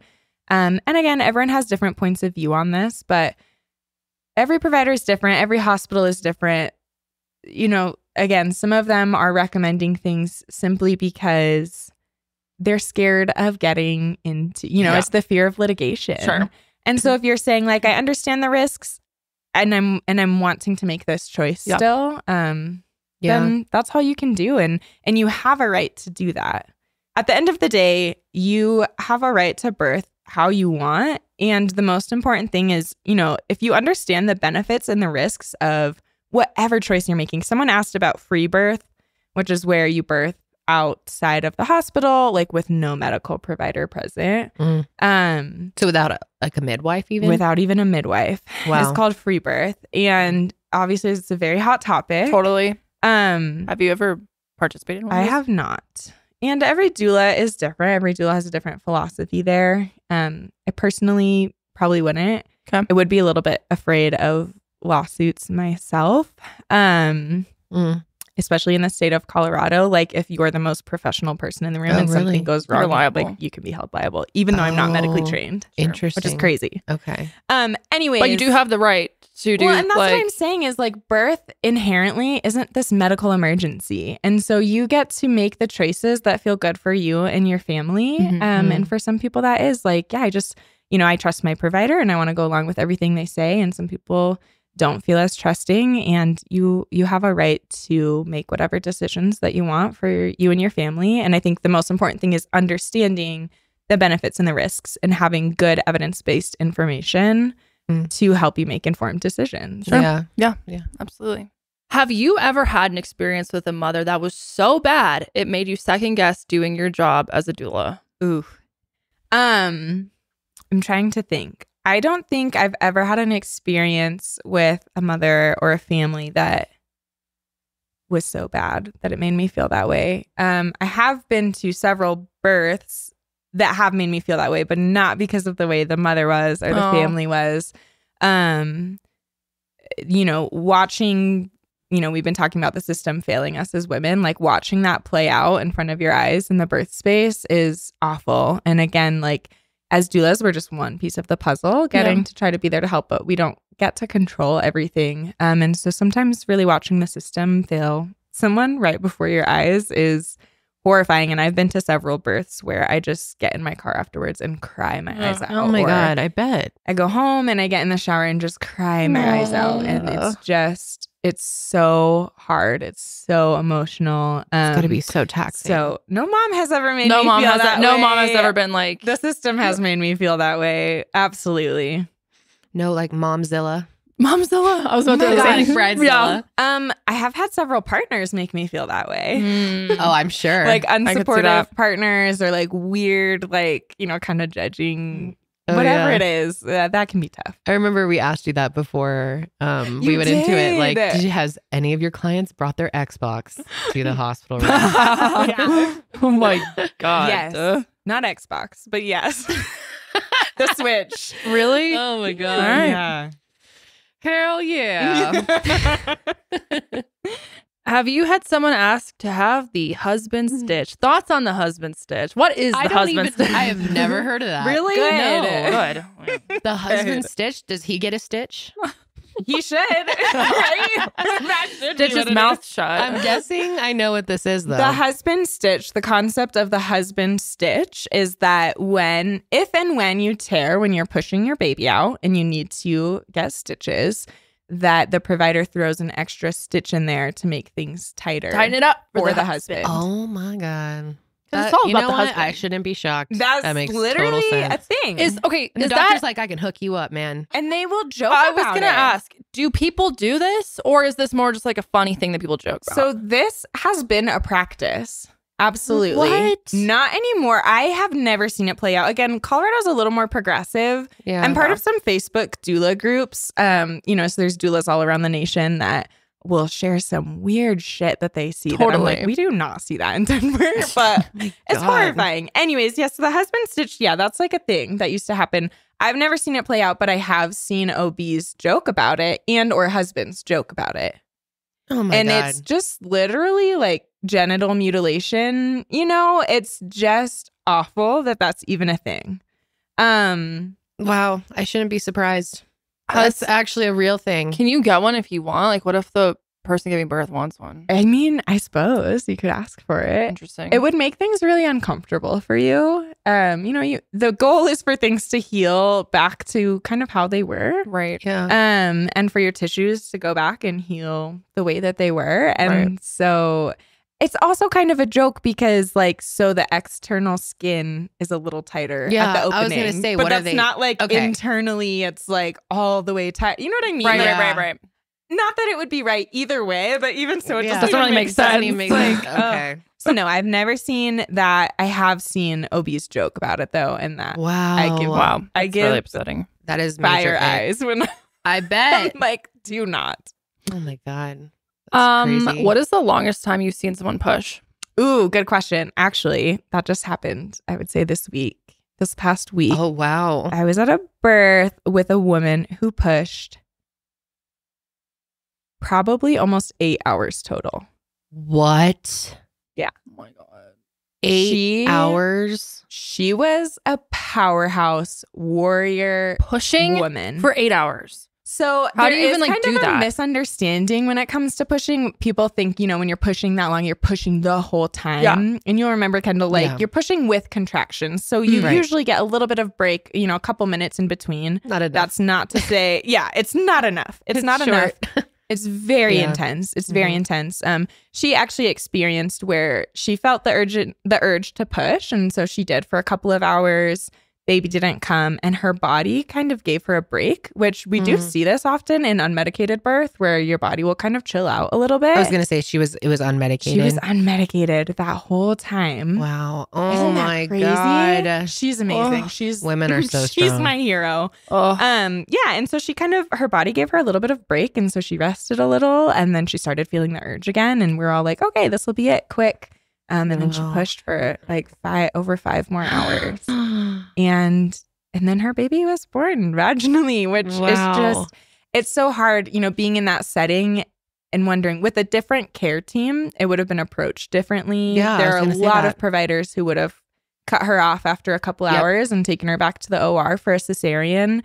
Her provider was very supportive, and we did see the baby was making progress that whole time. And so it was it's working. It's just taking.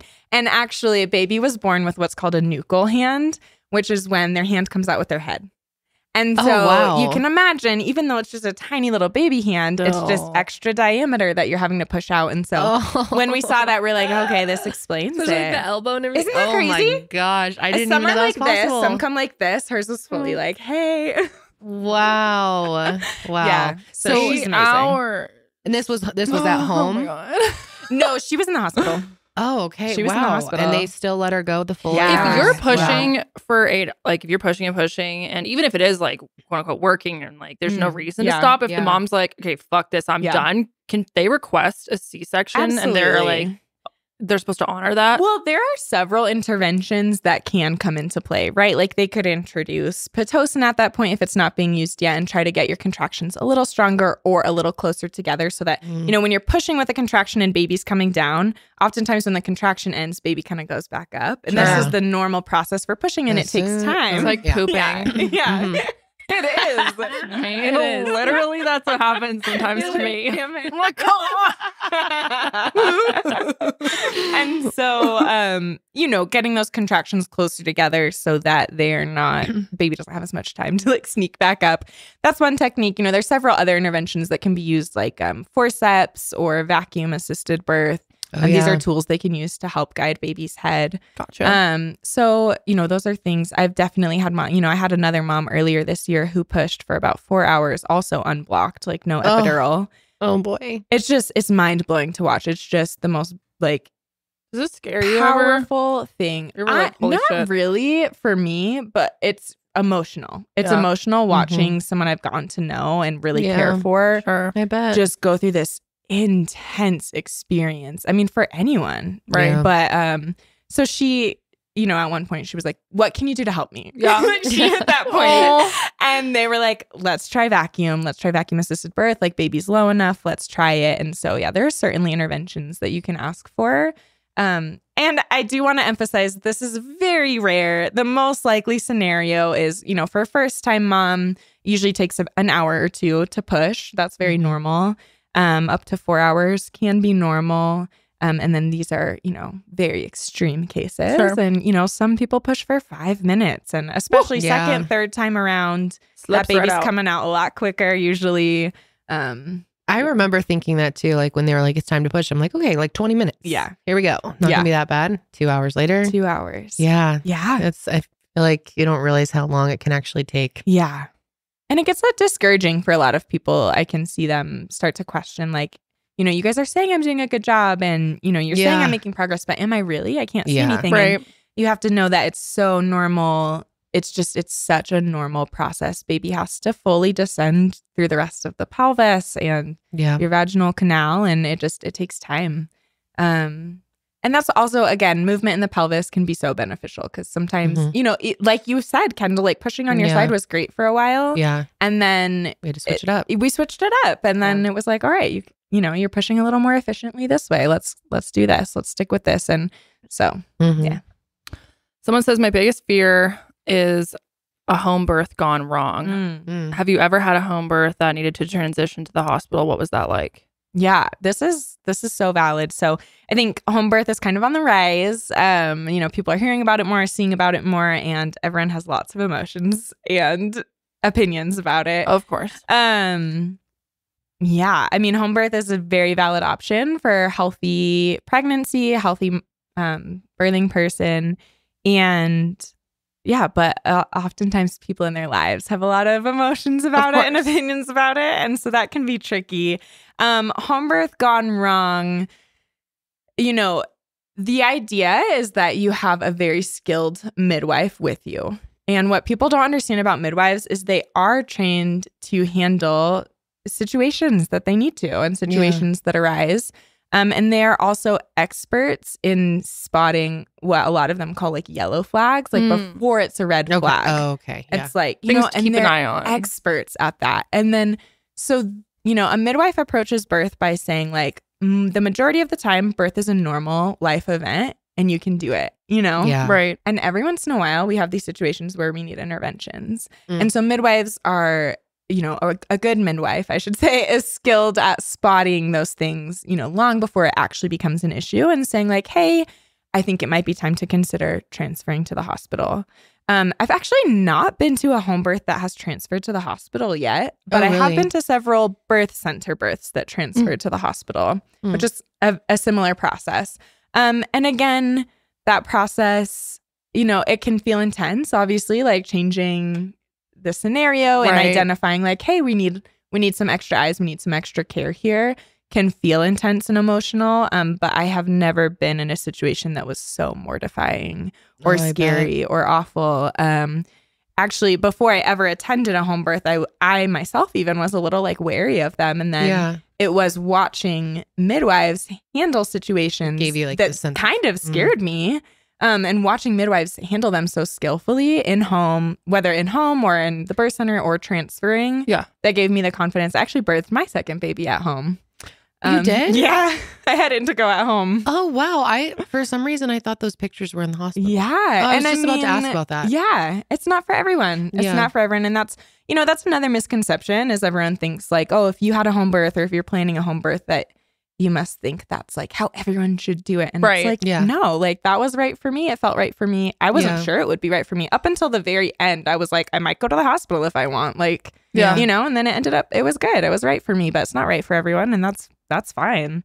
But yeah, home birth gone wrong. There's so much, there are these horror stories out there, but the idea, what would be ideal is that you interview midwives and find one who not only feels like a good fit for you, but you make sure is skilled enough to handle these situations that might come up. And, I was douling through my pregnancy with Indigo and planning my home birth. And as a doula, I saw some tough situations in births that scared me. And so being able to go to my midwives and talk to them and say like, hey, I saw this play out in the hospital the other day. How would you handle this if it came up and we're at home? And them talking me step by step, like methodically how they're like trained to handle this, or it gave me so much peace. And they're, I think a lot of people don't understand how trained midwives really are. Yeah. What's the heaviest baby that you've delivered?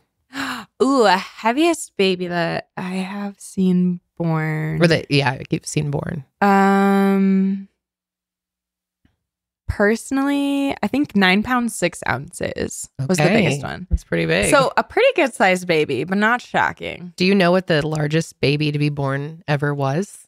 Because I recently heard it on TikTok, which I don't know if it's I have be definitely accurate. seen several. I want you to guess before you look it up. Oh yeah, let's guess. Cindy, will you find it? Yeah. Okay. Cindy will look it up. I'm pretty sure I know what it is. Like so I won't guess. 14 pounds. Okay. What's your guess? It's higher. Unless this was wrong. This was on TikTok. So, but it's someone that How I much higher? would trust information from, hopefully. 18 pounds? Close. 25 pounds. Say in the U.S.? I think it was in the world. Okay. Yeah. Then 25 pounds. No, 20 pounds. 22 pounds. Yeah. 22 pounds. Is that right? Yeah. Yep. That was what I heard on TikTok. 22 pounds. pounds. That's how much Indigo weighs. Like my 15-month-old. Yeah. 20. Can you imagine? Whoa. That would be Imagine. really painful. Yeah. That's to really carry, painful. to birth, to recover from. I have seen like a lot of videos make the rounds in the birth world of like 11-pound babies, 12-pound babies, like even being born at home, like just to try to normalize, like babies are squished, like big babies happen. Like it's okay. It's okay. Yeah. But 22 pounds. I know, right? Like, I'm like, oh, Damn. poor woman. That's literally 2 Charlies. Wow. Yeah. Isn't that crazy? That's wild. I know. I want to know more information about that birth. I don't know what the details I know, like were. tell us more. Yeah. Holy shit. Okay. How many births, and you don't have to answer this, but how often do people poop? Oh, okay. I would say, like in my own experience, probably about 60% of the time. A little over half. Yeah. A little over half. That's honestly less than I thought. I thought like pretty much everyone poops. It's so normal. I actually don't know what the statistic is. I probably should, but I would guess the statistic is a little higher than what I've seen. But yeah. And I do want to like quell some fears. If you're scared of pooping I was in terrified. birth, I feel like so many people are. First of all, it's so normal. Your whole birth team thinks absolutely nothing of it. But second of all, if you're worried about like your partner or something seeing, so many providers and nurses are really skilled. Like you will never know. Your partner will never know. Quick wipes. Yep. Like it happens and they're just like, you've usually got some pads under you, like absorbing like amniotic fluid and stuff. And so they just kind of use it and like wipe it away. They're not like, oh, we got a shitter. Shitter broke 240. They put on your door, shitter. You get the poop emoji on your door.